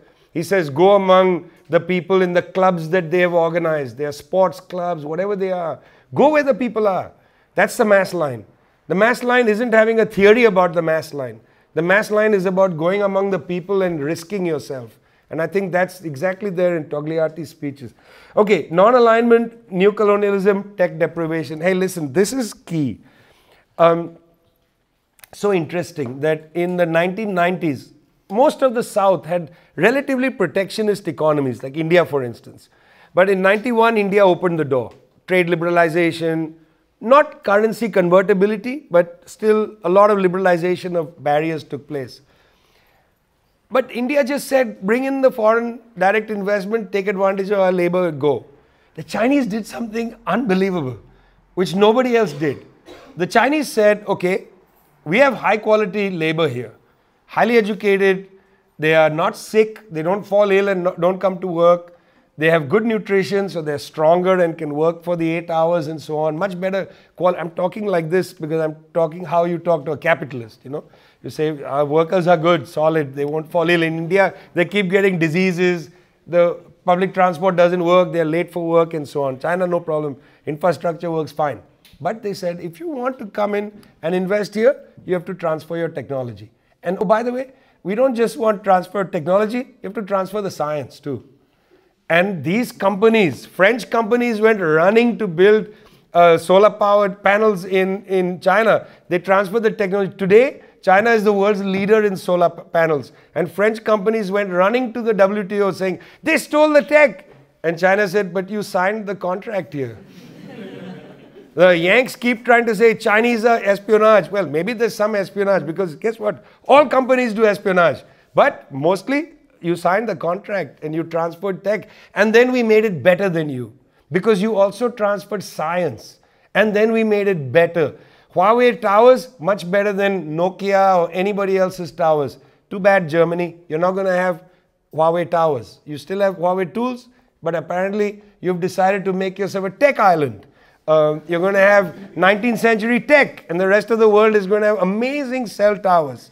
The reception here is terrible. I had to do my show. I had to do my show from the hotel room I'm staying in, and I could barely get any signal. Even the Wi-Fi was terrible in this hotel. Haven't had that problem in China. Not a problem. 5G works perfectly in rural areas because they have really good towers. So tech deprivation. Countries now look and say, well, the Chinese are going to provide us. So what do the Yanks say? The Yanks say they're going to come and take away your privacy. And to Germans, this must sound crazy. To Germans, this should sound crazy. But I didn't see the pitchfork rebellion in Germany when the Huawei debate was happening, because the Yanks said that all the time and you guys didn't say, but Angela, they bugged your phone. It wasn't the Chinese that did it. You're saying the Chinese might take the privacy, but the Yanks already took your privacy. But I didn't see that enter the debate, or Edward Snowden's revelations and so on. So in much of the world, this question of tech deprivation is pretty key. By the way, because you said I'm from Syria, I want to take this opportunity to say one thing. One of the reasons why Lloyd Austin, when he came to Kiev, the Secretary of Defense of the US, General Lloyd Austin, he said one of the things is to weaken Russia. But what's been forgotten, weirdly, from all this, is that there were two interventions the Russians made, in fact, twice in 2014-15. So Russia, until climate change accelerates even more, have really only two warm water ports. One is in Sevastopol in Crimea, and the other was in Tartus, Latakia, in Syria. Those were the only two warm water ports the Russians had to basically base their ships so that during the winter they would still have military capacity outside Russia, because all the other ports freeze until now. Climate change moving fast, soon the Arctic is going to disappear, they're going to have lots of warm water ports. In 2013-14, Russians felt that their two warm water ports were going to be taken from them. One, change in government in Ukraine could have led to the refusal of the new government to allow Russia to base in Sevastopol. Big issue on the table actually, right there. And if the Bashar al-Assad government had fallen, very likely that the new Western-backed government would have prevented them having a port in Latakia, Syria. And Russia intervenes in these two places. Crimea brought into Russia, and in 2015, Russia militarily intervenes in Syria. But we've forgotten that really a lot of this was about weakening Russia in a global sense.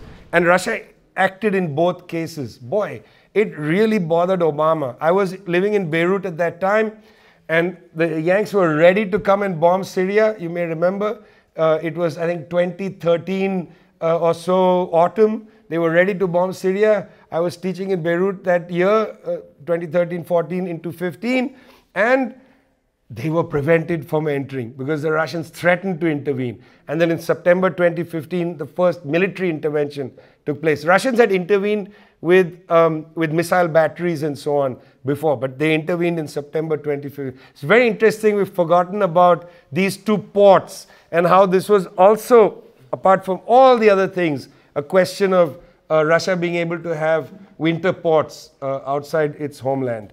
Okay, last question now. Why did I say our time will come? I really do believe that we are in a period where liberals and so on simply will not be able to win elections in many countries.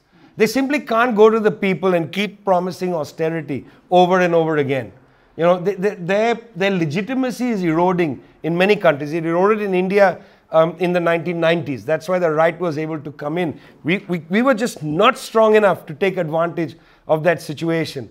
All parties of social democracy become the right effectively. This is a period of the right, where people are promising things like, don't blame capitalism for your problems, blame immigrants. Or don't blame capitalism for your problem, blame Russia or blame China or whatever it is. Don't look at us, look there. That's the general attitude of the right. They're able to create new legitimacies that don't have a material basis, and that's important. They don't have a material basis. So they can't sustain this rule for longer than 20, 30 years. They won't be able to. We're in a tough winter. I'm saying this is going to be a winter of discontent for humanity for a while, because the right is going to come in and they can't solve the people's problems. That's why we have to be the manure, because we are the only solution after that. The liberals are not going to be able to recuperate their ranks, come up with a new project. We've got to accelerate into the people. And if we don't do that, the right is going to be there for a long time. I don't actually agree with Rosa Luxemburg's slogan, socialism or barbarism. I don't agree with that. I actually think the answer is socialism. Barbarism cannot sustain itself. Barbarism can last for a time, but it can't last forever. We have to win. That's it. Full stop.